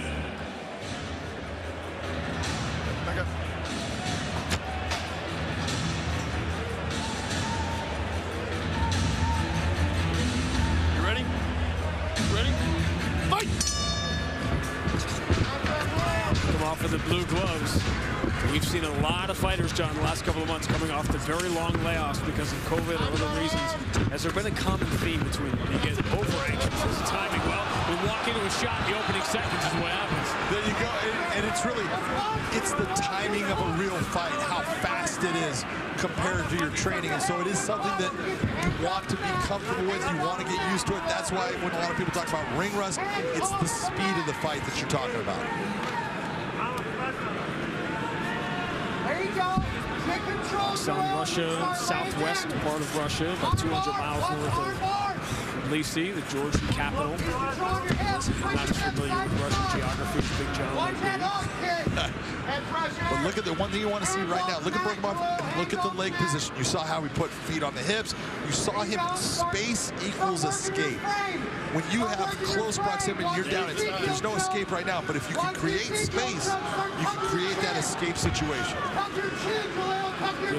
He's trying right now. He's trying for an Ezekiel choke. You see him. He's got the arm on top.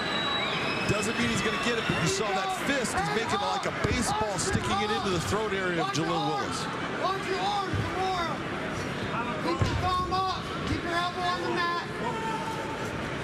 Don't reach back. There you go. Take it back. Take your hips. Come in. Not too high right there. Too high to ride. Berkhamov should try to shake him off right here. Just keep shaking a little bit at a time. You see that weight coming sideways.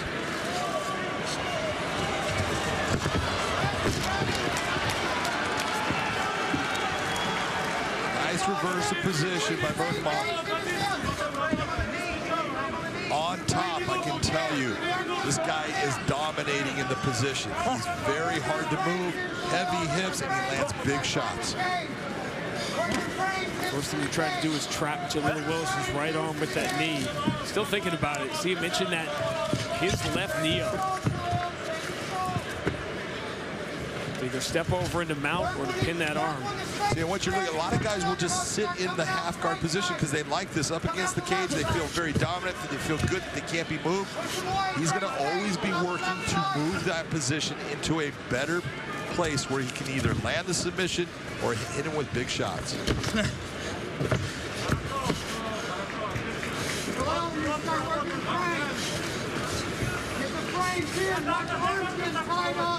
Very little room for Willis to work out of this.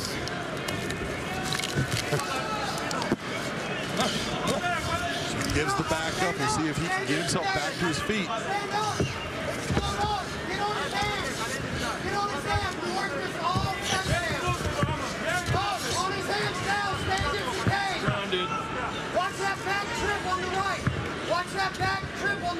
You hear his corner talking about working the hands because Berkhamov is in that position, hands clasped together in the gable grip, very strong from that position. So if you can break the hands, it's going to give you an opportunity to get out. Tell people who Dan Gable was. Dan Gable being 1972 Olympic gold medalist from the United States. Went almost undefeated in college. One of the greatest American wrestlers of all time. And one of the greatest coaches also. He was. Younger people would know him for that.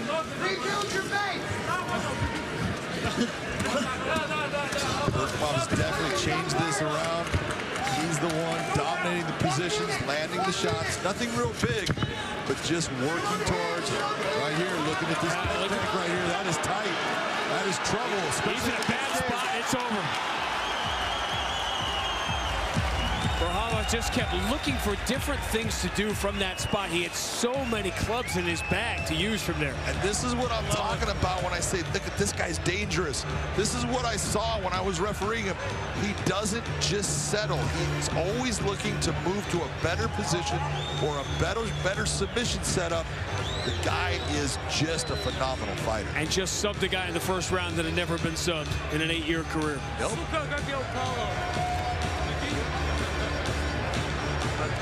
Talk about how many of his submission wins, and this is his 9th in 14 pro fights, have come by rolling for arm bars. By rolling, by continuing to improve his position and looking for other things. Watch the setup right there. He takes that right arm and he slides it over the top and then brings it over. Look at the pressure. It's because of the cage and the body position. Look at where Willis's right arm is. It's across his neck. It's just creating another force of pressure. Beautiful submission by Berkhamov. Good. I just want to make sure we got somebody that can talk. All right. Congratulations. There was a moment early in the fight when it looked like Jaleel Willis was in a strong position, and Berkhamov was almost completely unimpressed by it. It was almost looked to his corner, say, "Don't worry, I got this." And as Michael C. Williams will tell you, he did. Ladies and gentlemen, inside the Bellator cage, the tap comes by way of a guillotine choke officially. 4 minutes, 5 seconds into round number 1 by submission. Still undefeated, Mohamed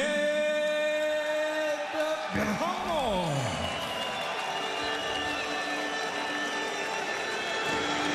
(14-0), 11 of them stoppages. Said there was a place in the top 10 for the winner. Going to be hard to deny him now. He's with John McCarthy. Ladies and gentlemen, I am here with your winner, Mohamed Berkhamov. That was an incredibly impressive performance against a guy that we all know is an outstanding fighter. How did it feel coming into this cage for the first time after he'd been on a long layoff? Это был очень серьезный соперник, и ты показал впечатляющий бой. Мы очень впечатлены. И расскажи, как прошел этот бой. Бой пошел вообще не так, как я планировал, потому что я хотел поработать чуть в стойке, но подскользнулся здесь и раньше времени начал бороться. Я люблю бороться, и не надо было ему этого делать. It went a little bit not like I planned because in the beginning I slipped a little, so it had to go to the ground. But I was planning to stand up with him in the beginning, but it went to the ground, and you don't want to be on the ground with me. So, this was your first time fighting in the United States. Did that pose any problems, or did you feel good coming here for the first time? Это был твой бой здесь, в Америке. Как ты себя чувствовал здесь? Как твой первый бой прошел? Расскажи, как ты готовился. Это был первый бой, конечно, но я до этого хочу принести извинения всей организации Bellator, что я до этого провалил свой вес. И я здесь тренируюсь, пока живу, и мне здесь комфортно. А так были волнения, и преодолено все хорошо, хвала Всевышнему. First of all, I just want to say sorry to Bellator because the first fight that I was supposed to fight, I missed my weight. But this time everything went great. I felt great, felt confident. It was perfect. Let's talk about the submission in the end. That was a beautiful setup. You went for the arm, bringing your arm through for the guillotine, and you trapped his arm against the cage. When you set that hand up, did he know that he had it? Расскажи про этот болевой. Это был очень красивый болевой. Ты зажал его руку. Расскажи, как ты подготовил этот болевой. Ну, я его особо не готовлю. Я люблю работать возле сетки. В моем зале я всегда это делаю. И просто попался. Ничего такого я не сделал. I didn't really plan it, but I like working next to the cage, and this is what I do. I just go with the flow. I didn't really plan it. I just went with the flow, and I did it. Well, I would tell you that was a beautiful performance. Congratulations. Welcome to Bellator. That was a big win against someone who's never been submitted. Хотел бы поблагодарить свою команду во главе с Генри Хуфтом, Грег Джонсон, все тренера, всем спасибо. Все, кто за меня болеет, всем спасибо. От готовков псов. He wanted to say thank you to his coach, Henry Hooft, to his team, and everyone who supported, who came out here and back home, everyone who supported him, thank you very much. Ladies and gentlemen, give it up for Nemkov Berkamov.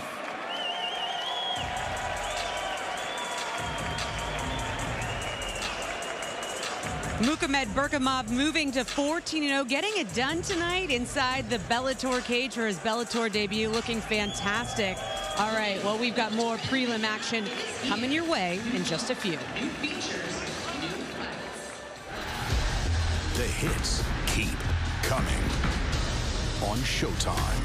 You don't want no trouble. 40 fight nights a year. Oh, what a shot! 4 hard-hitting series. With a phenomenal finish. When the lights and cameras on, he hit hard. It's not how you start. It's how you finish. Showtime, the home of combat sports. Hey, Bellator Nation, follow us across a large array of digital platforms and stay up to date on everything you need to know. Like us on the Bellator Facebook page and see exclusive videos. Follow us and get instant updates on Twitter at Bellator MMA and get a chance to have your tweet live on the broadcast. See amazing pictures on Instagram at Bellator MMA. Join Bellator Nation today. The light heavyweight throne is closer than ever. Reigning champ Vadim Nemkov looks unstoppable. Just like that. But striker Julius Anglickas will stop at nothing for his title shot. I want you to know my name. Plus, Ryan Darth Bader is on a mission to reclaim the belt. What a knockout. Against the devastating ground game of Corey Anderson. The light heavyweight World Grand Prix semifinals. Live tonight at 10 on Showtime, where warriors rule. Ryan Bader. One of the elite amongst the elite in all of this game. Big shot. And it's all over. You've got the best blast double in the sport. Big shots here. Could he finish it? Right here, right now. Just like that. Ryan Bader. said this: I'm going to take him down, I'm going to ground and pound, I'm going to get my arm raised. Ground and pound! Anderson just dropping those nasty elbows. It is all over! Corey Anderson, victorious!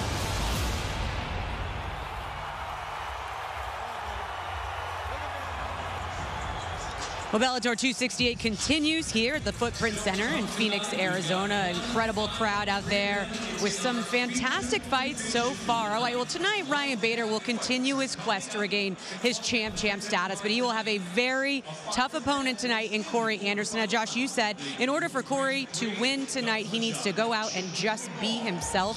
What does that look like? Well, he's had problems in the past when he's not himself. But when he is himself and he does all the things that we know he is capable of doing, he's probably one of the most, if not the most talented fighter in the 205-pound division. If he sticks behind his jab, he sets up his kicks behind his jab, he uses all of those weapons right there to help set up his takedowns, he uses that speed, and it all leads to what? Ground and pound, baby. That's really what it comes down to.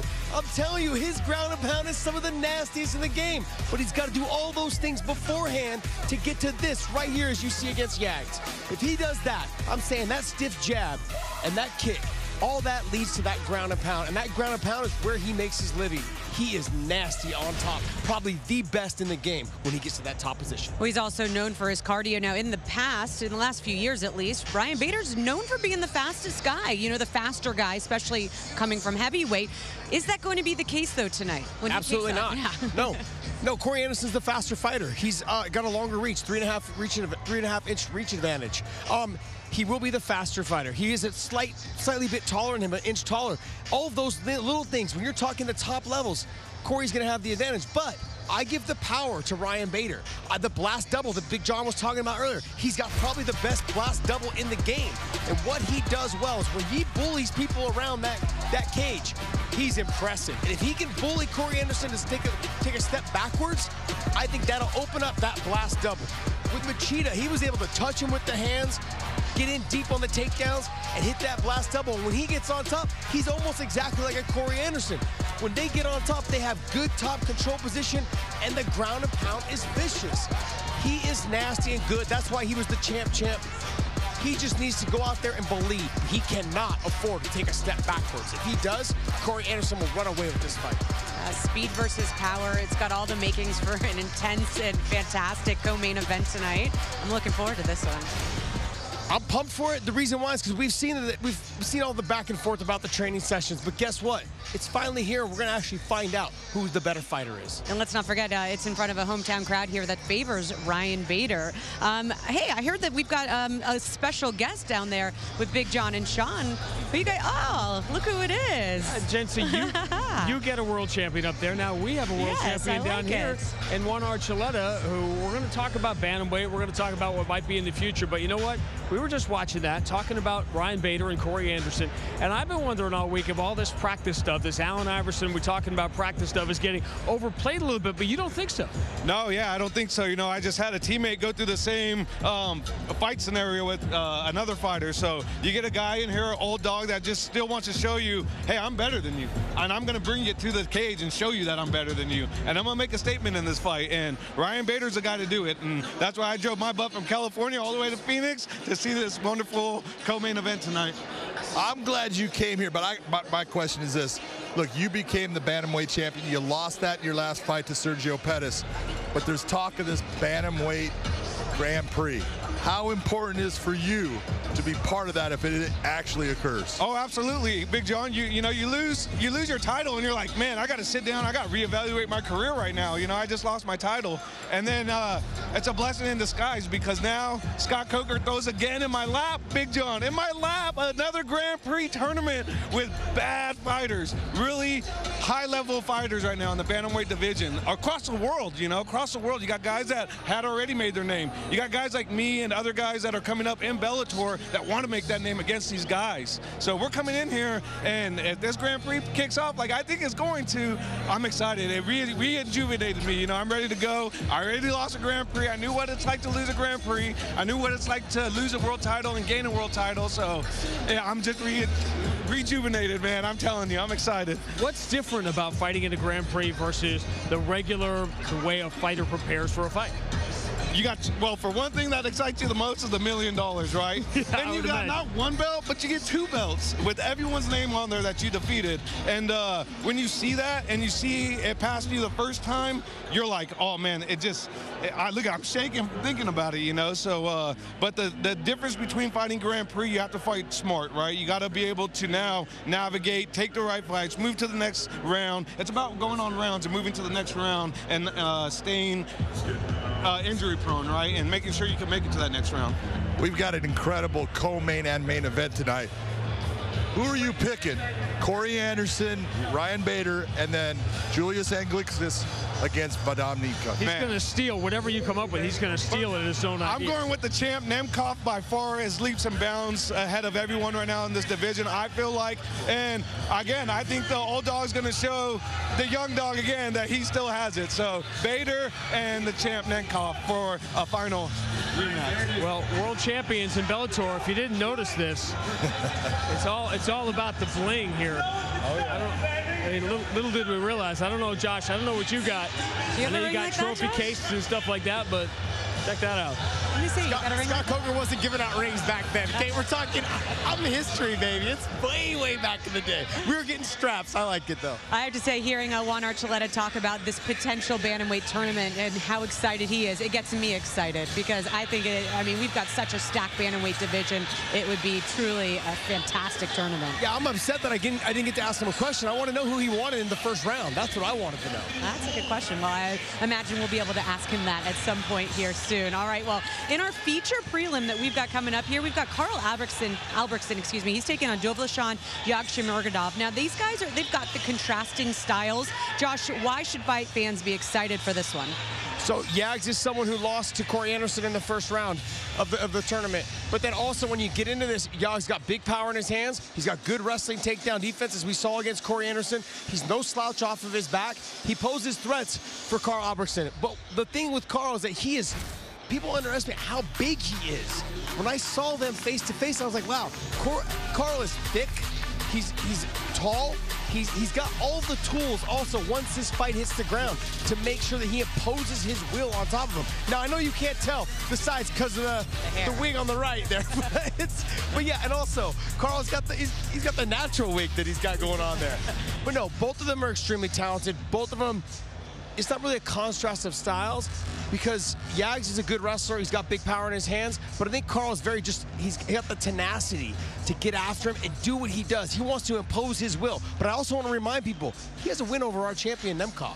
And his brother. And his brother. That's right. So those are things that you have to take into consideration. He's dealt with some of the best guys in the world, and he's come out on top. All right, great analysis there. I do love the hair. We're going to check in with Gareth A. Davies one final time for his analysis on this matchup.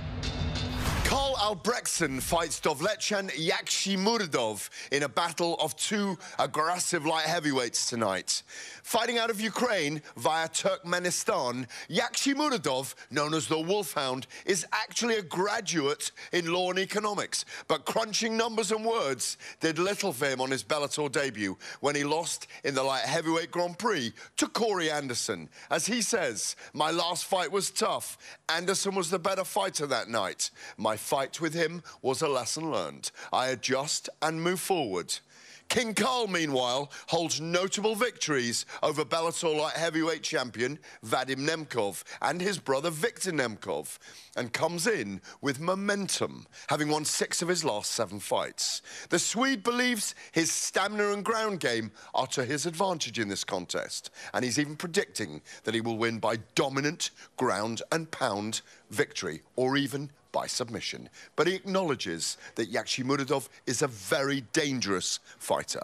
Both men are promising a back-and-forth war, and I'm expecting nothing less.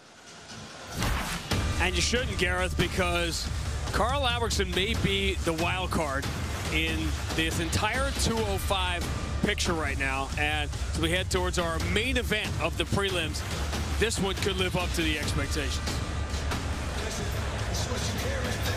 And now set to make his way to the cage, John Yakshimunidor.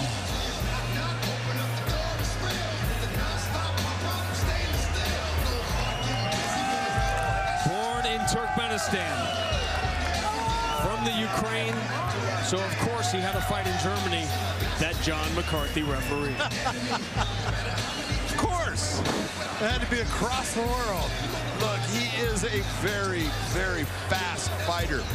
He moves a lot inside of the cage. He's got good footwork. He's got a big overhand right. He's got a sneaky kick that will come up and touch the side of your head fast. You have to be very careful of the speed of Yakshimuradov. So you're saying moving left versus him is not a great idea? Not a great idea at all.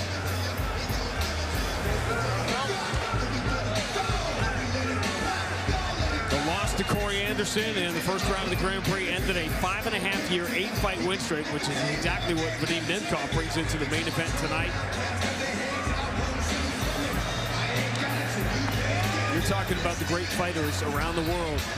Just going to have to become used to the fact that this is a global sport right now. And if there are names that are difficult to pronounce as fans, get over it.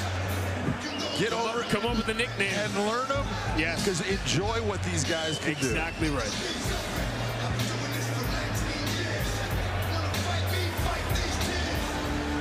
And now making his way, King Carl Albrechtsen.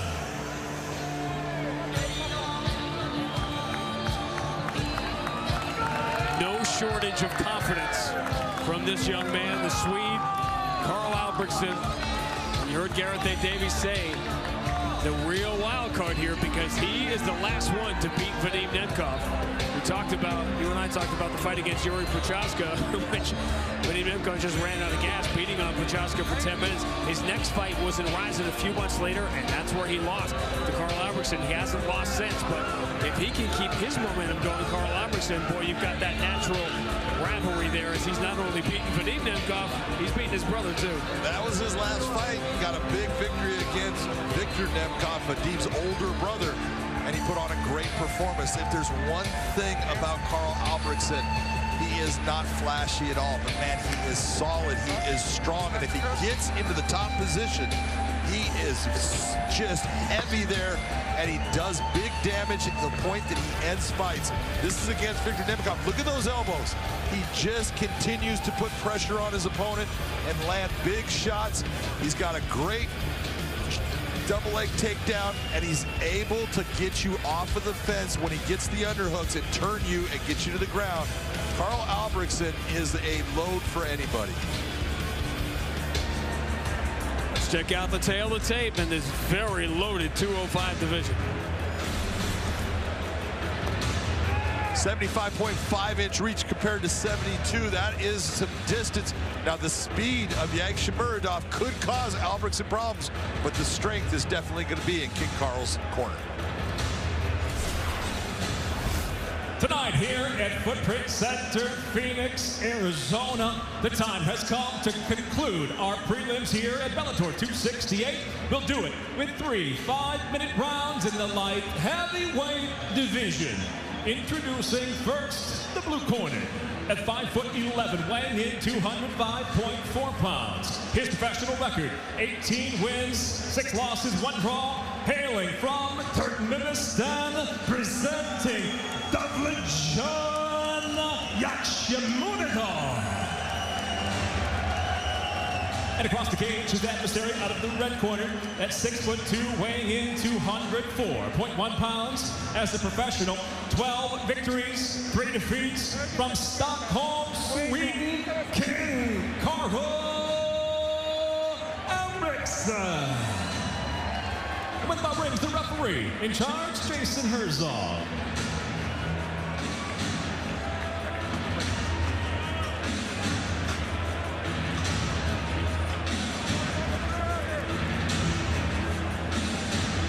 Fight, you ready? Fight, you ready? Fight! We often talk about record and resume. The 3 losses for Albertson. Phil Davis, Valentin Moldavsky, that was by decision. And Yuri Prochazka in Rising, and that was a fight he had won on a couple of occasions. That was a fun fight to watch, too. You know, his debut fight against Phil Davis here, he came in after, training. He says, I don't even think Phil Davis remembers training with me. But it was in Sweden. He trained with him and felt that he was going to be able to out-wrestle Phil Davis. That was a mistake because it got him tired in the fight, and Phil Davis was able to take over. But he is continuing to grow as a fighter. And the best part about him is he stays within his lane. He knows where he's good. He knows where he's strong, just like you're seeing right here. He is a very tough fighter to get out of what he does well. See, don't often see 3-4 inch height difference. Akshamordov, very solid 205 and only 5'11". Well, just this clinch work right here, this takes all that speed and throws it to the side. He's got to be in that center of the cage, free of motion, to utilize the speed difference. Carl Albertson's taking that away. All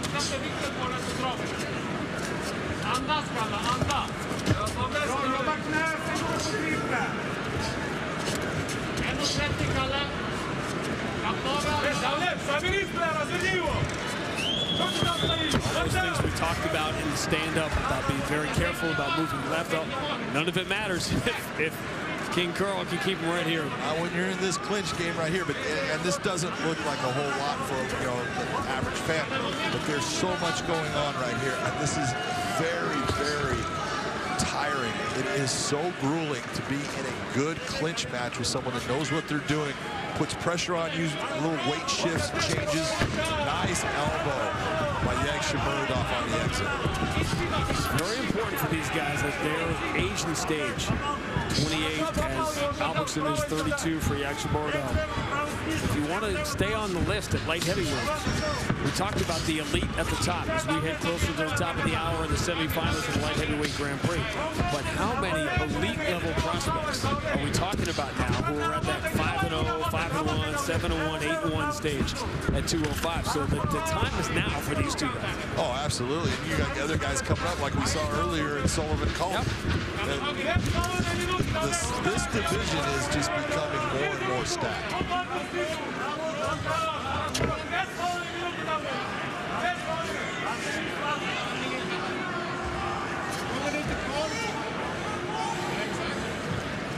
Again, the crowd spoiled by all the finishes we've had so far tonight. Nice change of levels. You saw Albertson having the arms up high, shot the hands down, but wasn't able to get his hands clasped together. That's the big difference.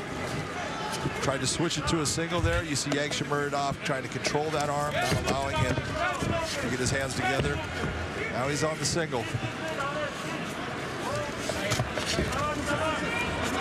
This is one way to do it, to get him off his feet. Well, you can see how much effort, how much energy is being expended in trying to get him off his feet, and nothing he's done to this point has gotten him close.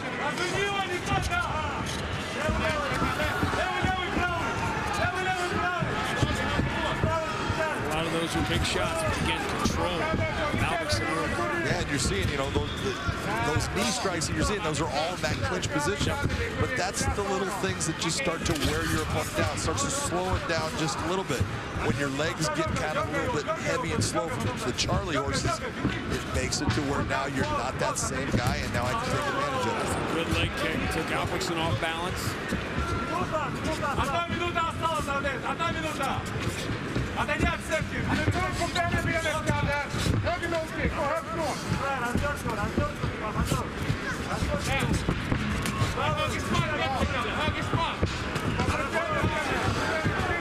Sticks the left in, and using that reach, using that length advantage. Yagshimuradov comes back. And there's that right hand. You saw how fast it came. Yagshimuradov, he's going to throw that jab out there, but that right hand is explosive.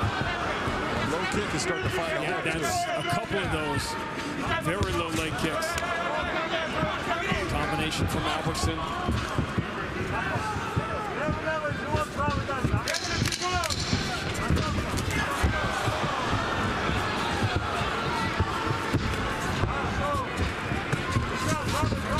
Going for that home run shot. Yachimurov.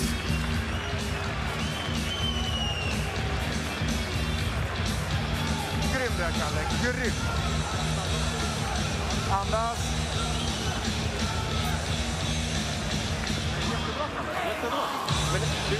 Albertson looked in control when he had him in the clinch, when he had him along the fence. Boy, Yachimurov is so dangerous in the center of the cage. You saw that Carl had to work very hard getting him up against the cage and then trying to get him down. He wasn't able to do that. And it's just the explosiveness and the speed of Yachimurov.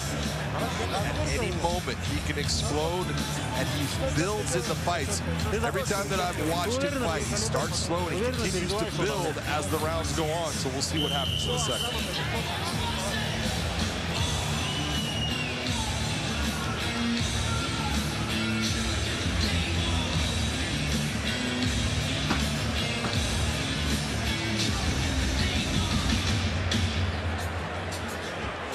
Buddy ready. Buddy ready. See that damage that came very late in the round. Well, if you remember that nice elbow he landed on that exit, that had a little bit to do with that mark you're seeing on Albertson.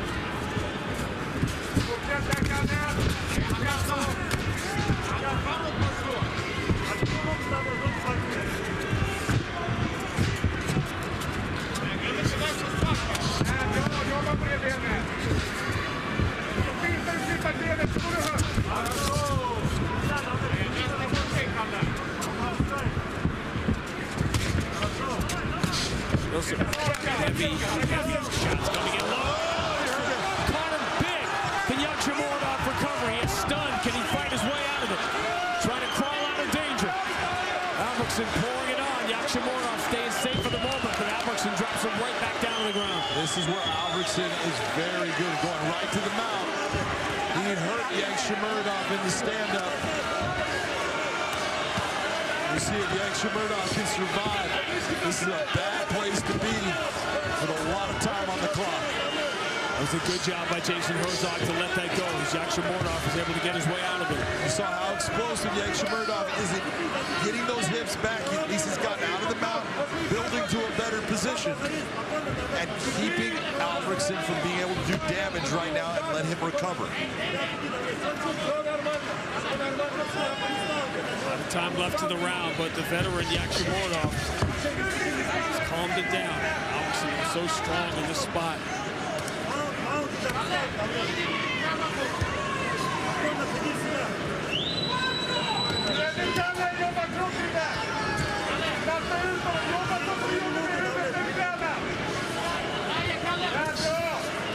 Albertson right here, this is a great position for him to be in the half guard.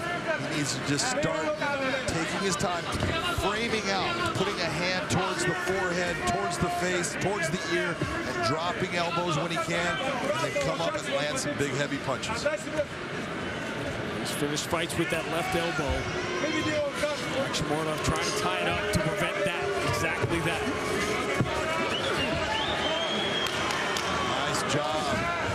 To stop. You see that underhook that Yachimurov has, that's what's going to help him get to a standing position. You see him bracing up onto his elbow. He's doing all the things right to try to get there, and Albertson is doing the right things in stopping what he's doing. Beautiful job, now getting himself more towards a head and arm choke.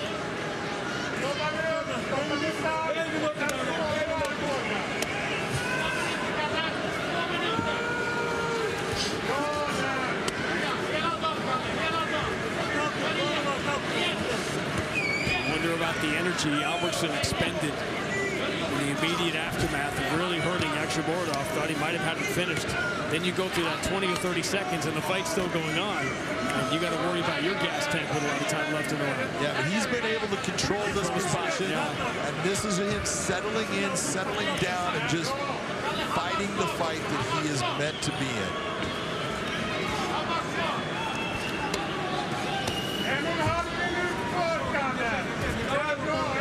Hard to land strikes when you're on your back. Big difference in that 4 of 7. See how many strikes, almost 30 strikes landed, but here comes the submission attempt. That was a nice heel hook attempt.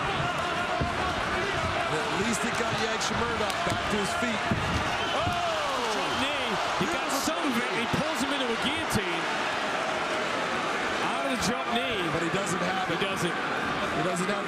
position for it, and he is not tight enough right now. Albertson is just laying there. You see there's no pop out on the choke.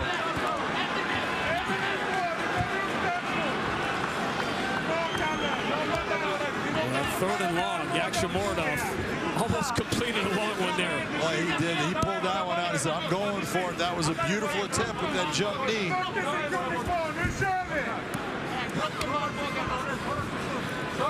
Set it up. He was, rolling for the leg and rolling for the, and all of a sudden, Albertson was in a defensive posture. Albertson almost to the mount. He got it. Again, nice job by Yakshamordov. Again, rolling for it. Can come up with the top position here at least. Big shot.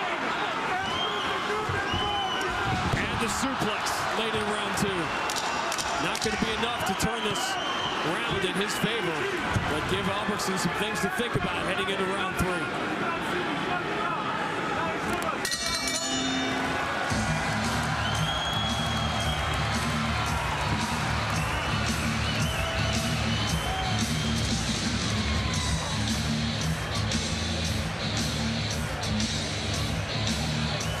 Going on in the corners, both guys cut.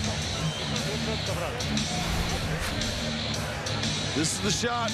That one right off the top of the temple. That's what hurt Yakshamordov.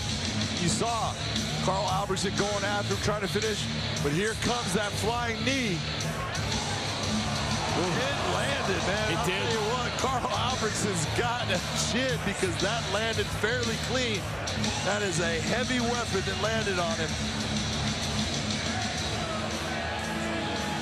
Big attack by Yakshamordov. Then he goes for the leg lock, and the leg lock in the end at least gets him into the top position. You got to think Yakshamordov thought he had a real shot at that guillotine because he must have felt that knee land. He had to be thinking, I got a shot here. That was impressive for Albertson to stay out of trouble the way he did. Great job by the Bellator Cutman. Take a look at both guys. No blood. Both of them have been stopped. That's what Cutman will do. They will give you another round.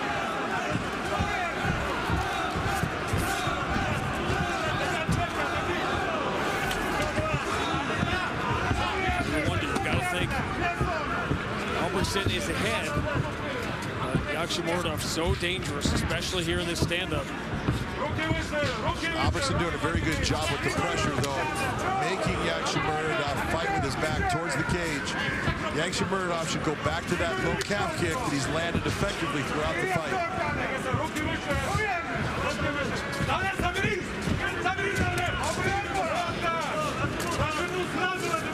See, right there, you could see in that level change, the energy was different. He just doesn't have that speed and that explosiveness.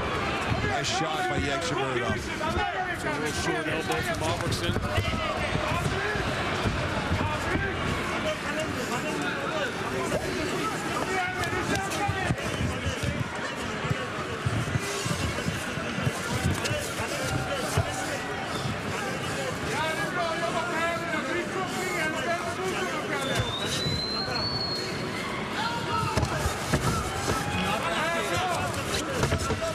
Albertson in this position. We haven't seen Yakshamordov for what he wants to do with it along the fence.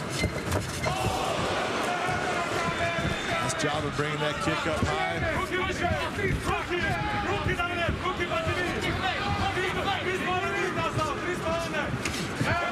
job. That was clean. That was a clean shot. And it's really the pressure of Carl Albertson. Yeah, keeps coming forward.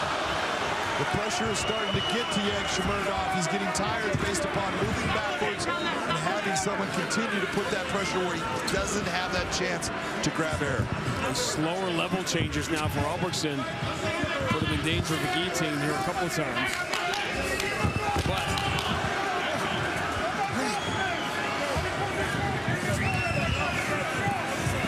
outstanding. Yeah, that's really good stuff. Yakshamordov in a really tough spot here. Losing the fight now with halfway through round 3. He's in a bad spot. Defending here for Yakshamordov is not going to be enough. No, he's going to have to get himself out of this position, just like he did in the past, where he exploded at least to get him out of the mount, get him back to a half guard, start building that yourself back to your feet. Nice job again. He entwines the leg here. You see Carl Albertson stopping his ability to use that leg to control his. And that's what starts to break you down. Now Yagshimuradov had that big explosion. Nothing came of it. It did not work for him.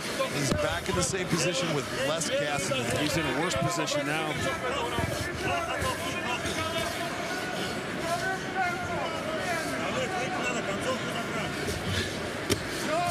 You want to be a top 10 light heavyweight in Bellator, you got to earn it. He finds his energy. Just incredibly explosive. That was a beautiful job of just exploding out of the mount.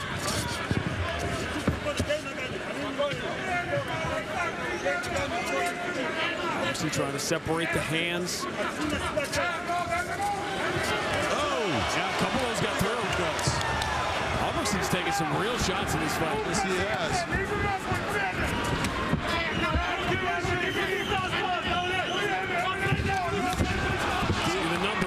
Difference in those strike stats. A lot more shots, but a lot of those have come while on the ground. The power shots, the spinning heel kick, and now he clipped him with the right. Albertson in some serious trouble here going into the final minute. Yagshimuradov landing some huge shots right there. You saw the eye. They rolled. Carl Albertson, he's trying to gain and get himself stable right now. He took some big shots. These two guys have done serious damage to each other in this fight. As deep and strong as this division is, both fighters have landed shots that would have won them fights against other guys. You're so right. There was some big shots landed. Just think of the knee going back and those shots. Carl Albertson has shown that, man, you know, he is not a guy that you can just put down. What a chin. Both of them. This is really high-level stuff, as we hoped and expected it would be. And fitting, we go down to the final seconds with one last exchange. I love it. Great stuff. Great stuff at 205.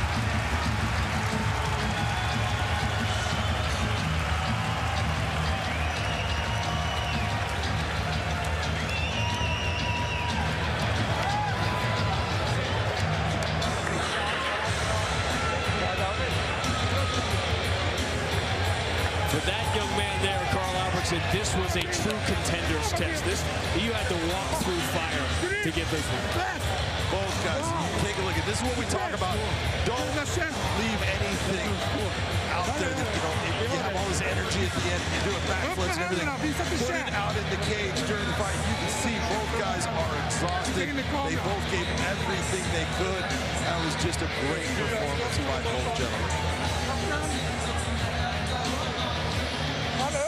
Yagshimuradov in big trouble in round 2, fought his way out of it, and really had Albertson in big trouble.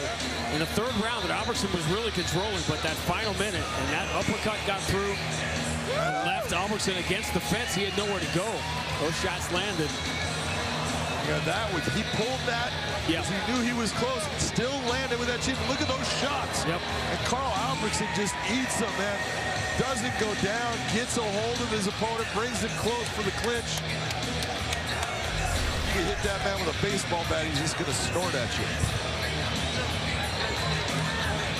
That's big time stuff.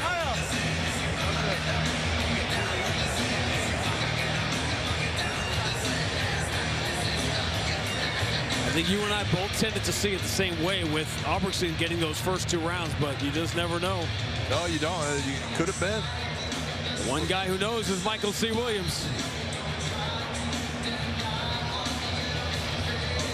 Ladies and gentlemen, having gone the distance, we'll go to your 3 judges at cage side. All 3, Michael Bell, Ron McCarthy, Sean Dallas Hall, have it exactly the same 29-28. All have it for the winner by unanimous decision, King Carl.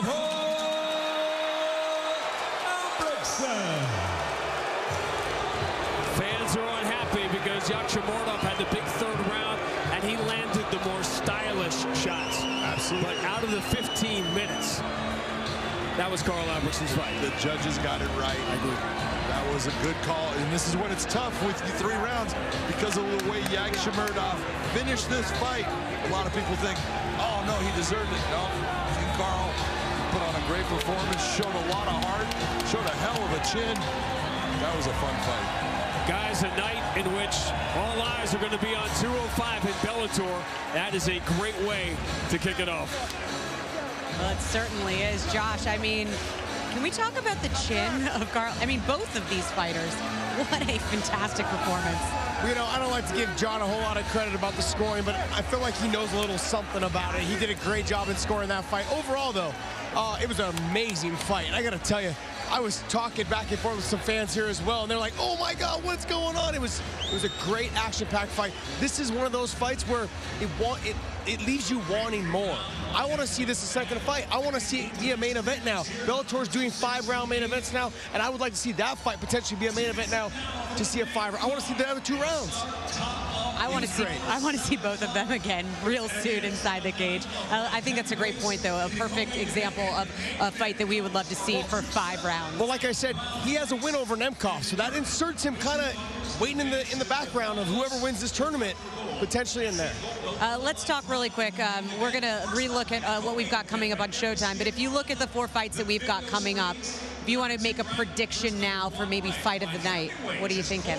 I actually had that going to be the fight of the night. Okay, I thought that was going to be fight of the night, and it started off a little slow in terms of the first round. And then they got the ball rolling, and they realized both of them could take each other's shots. And there was some wrestling involved. It was a full mixed martial arts fight. The spinning wheel kick. You saw Carl throw the right hand, and then come back with a backhand, and then throw the straight left. Those are things you don't see very often, but they were utilizing every single tool, and it was so nice to see. I'm glad, especially at 205. They tend to slow down as the fight goes on.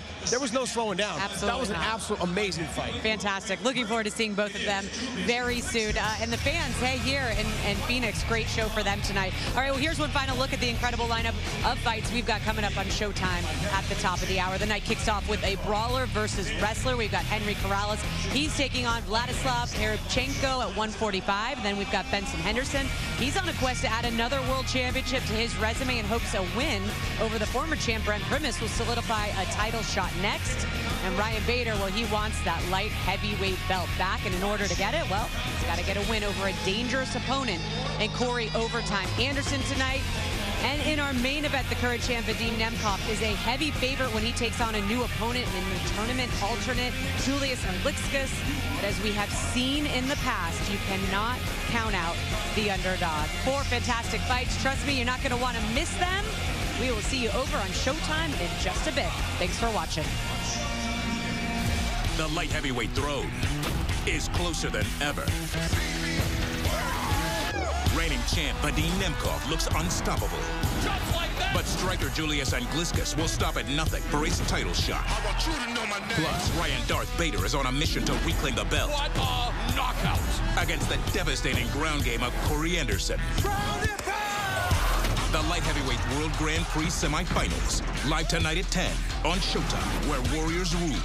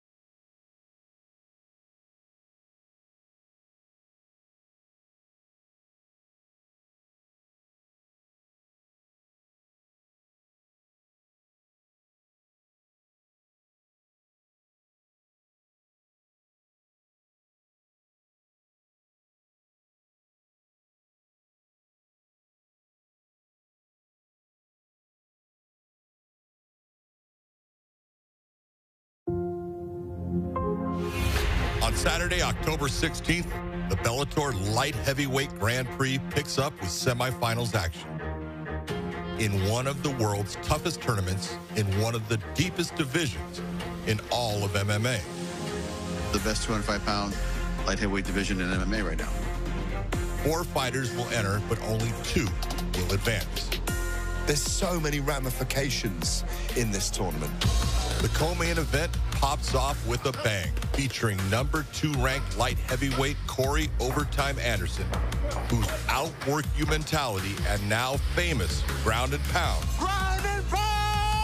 has him one step closer to achieving his ultimate dream, a world title. I'll fight in the dumpster, in the alley, it doesn't matter. The elbow attack from Corey Anderson. No crowd, full crowd, I'm here to fight and win. Fulfilling this dream will not be easy, as he'll be facing a familiar foe in Bellator's first ever 2-division champion, Ryan Darth Bader. The former light heavyweight champion is on the hunt for gold once again. After losing his title to current champion Vadim Nemkov, Bader is focused on Anderson and the chance to get back what was once his, and a possible rematch with Nemkov himself. It's a perfect opportunity for me for redemption. The main event is a Cinderella story in the making, with the news of Anthony Rumble Johnson's withdrawal from the tournament. It will be Julius Anglickas, who's on a hot run. Grand Prix alternate Julius Anglickas finds himself staring at the opportunity of a lifetime. Stand-up style of Anglickas. From the number 5 ranked light heavyweight to a Bellator title contender overnight. Anglickas has his sights set on achieving one of the greatest upsets in Bellator history. Standing in his way is light heavyweight kingpin Vadim Nemkov. Nemkov is a special talent in my view. 25-year-old's pretty impressive. No longer overlooked, Nemkov is in the midst of a historical run, dispatching 5 former champions in a row while amassing one of the most impressive win streaks in all of MMA.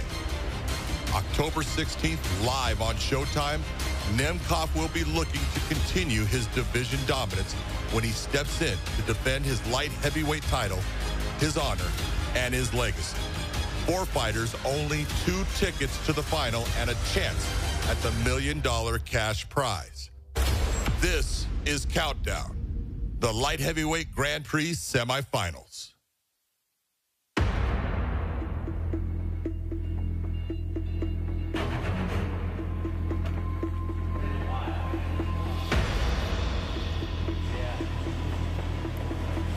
Today is a little bit more of athletic type training day.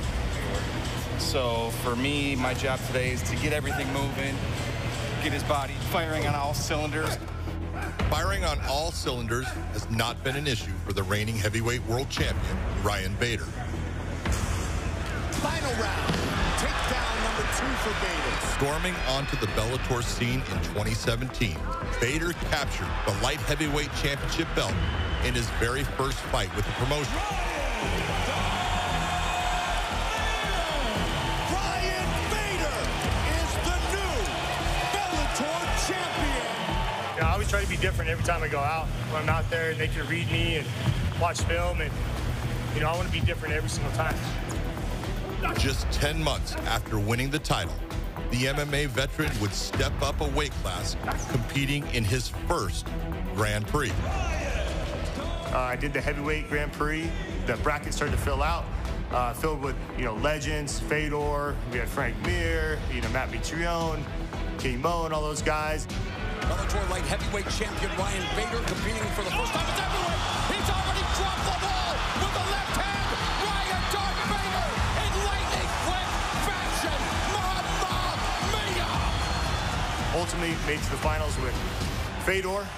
Heavyweight belt is on the line. Here we go!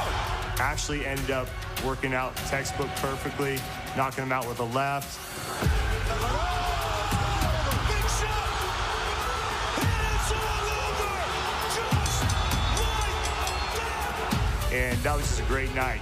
Everything came together. I beat a legend.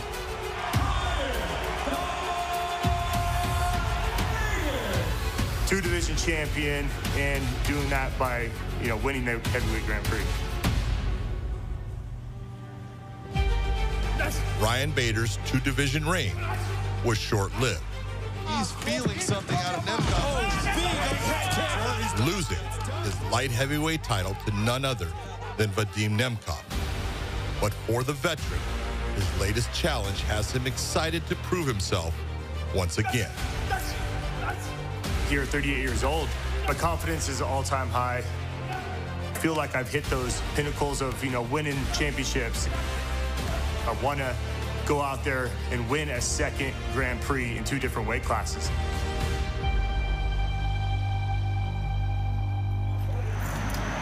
Down.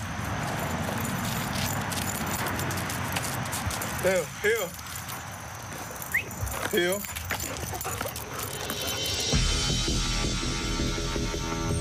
Being the former 2-division champ means you have a target on your back each time out. And Bellator newcomer Corey Anderson had his sights set on Bader from the moment he joined the promotion. I knew coming over to Bellator, I was one of the top guys going to be there. At the time, Bader was the champ. So I knew eventually it was going to happen. The thing I'm most excited about the Bader fight, he was the 205 champ and currently the heavyweight champ. So if I go out there and beat him, and I beat him pretty good, I mean, I'll go ahead and get the 205 belt. Now I might turn around and just say, all right, I want the heavyweight belt next to.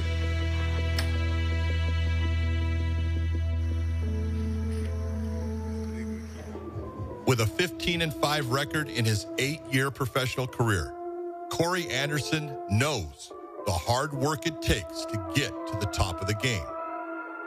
In fact, that mentality was ingrained in him from the start. Everybody knows me as the country boy, They call me Big Country out here because I came from a small town, small country area where everything we did was work, Grew up on a farm, had horses, cows, chickens. My dad had a roofing company. I wrestled, played football, baseball, basketball, everything growing up. So on top of school and sports, we had to come home and we had to handle chores, and then we had to handle the family business. There you go, and then you should move to your right. So with that, just as we grew up, hard work was just something we did daily. It wasn't a task, it wasn't a chore. It's kind of like we are expected when we wake up, all right, it's time to get to work. So when I work out, when I do everything I do everything.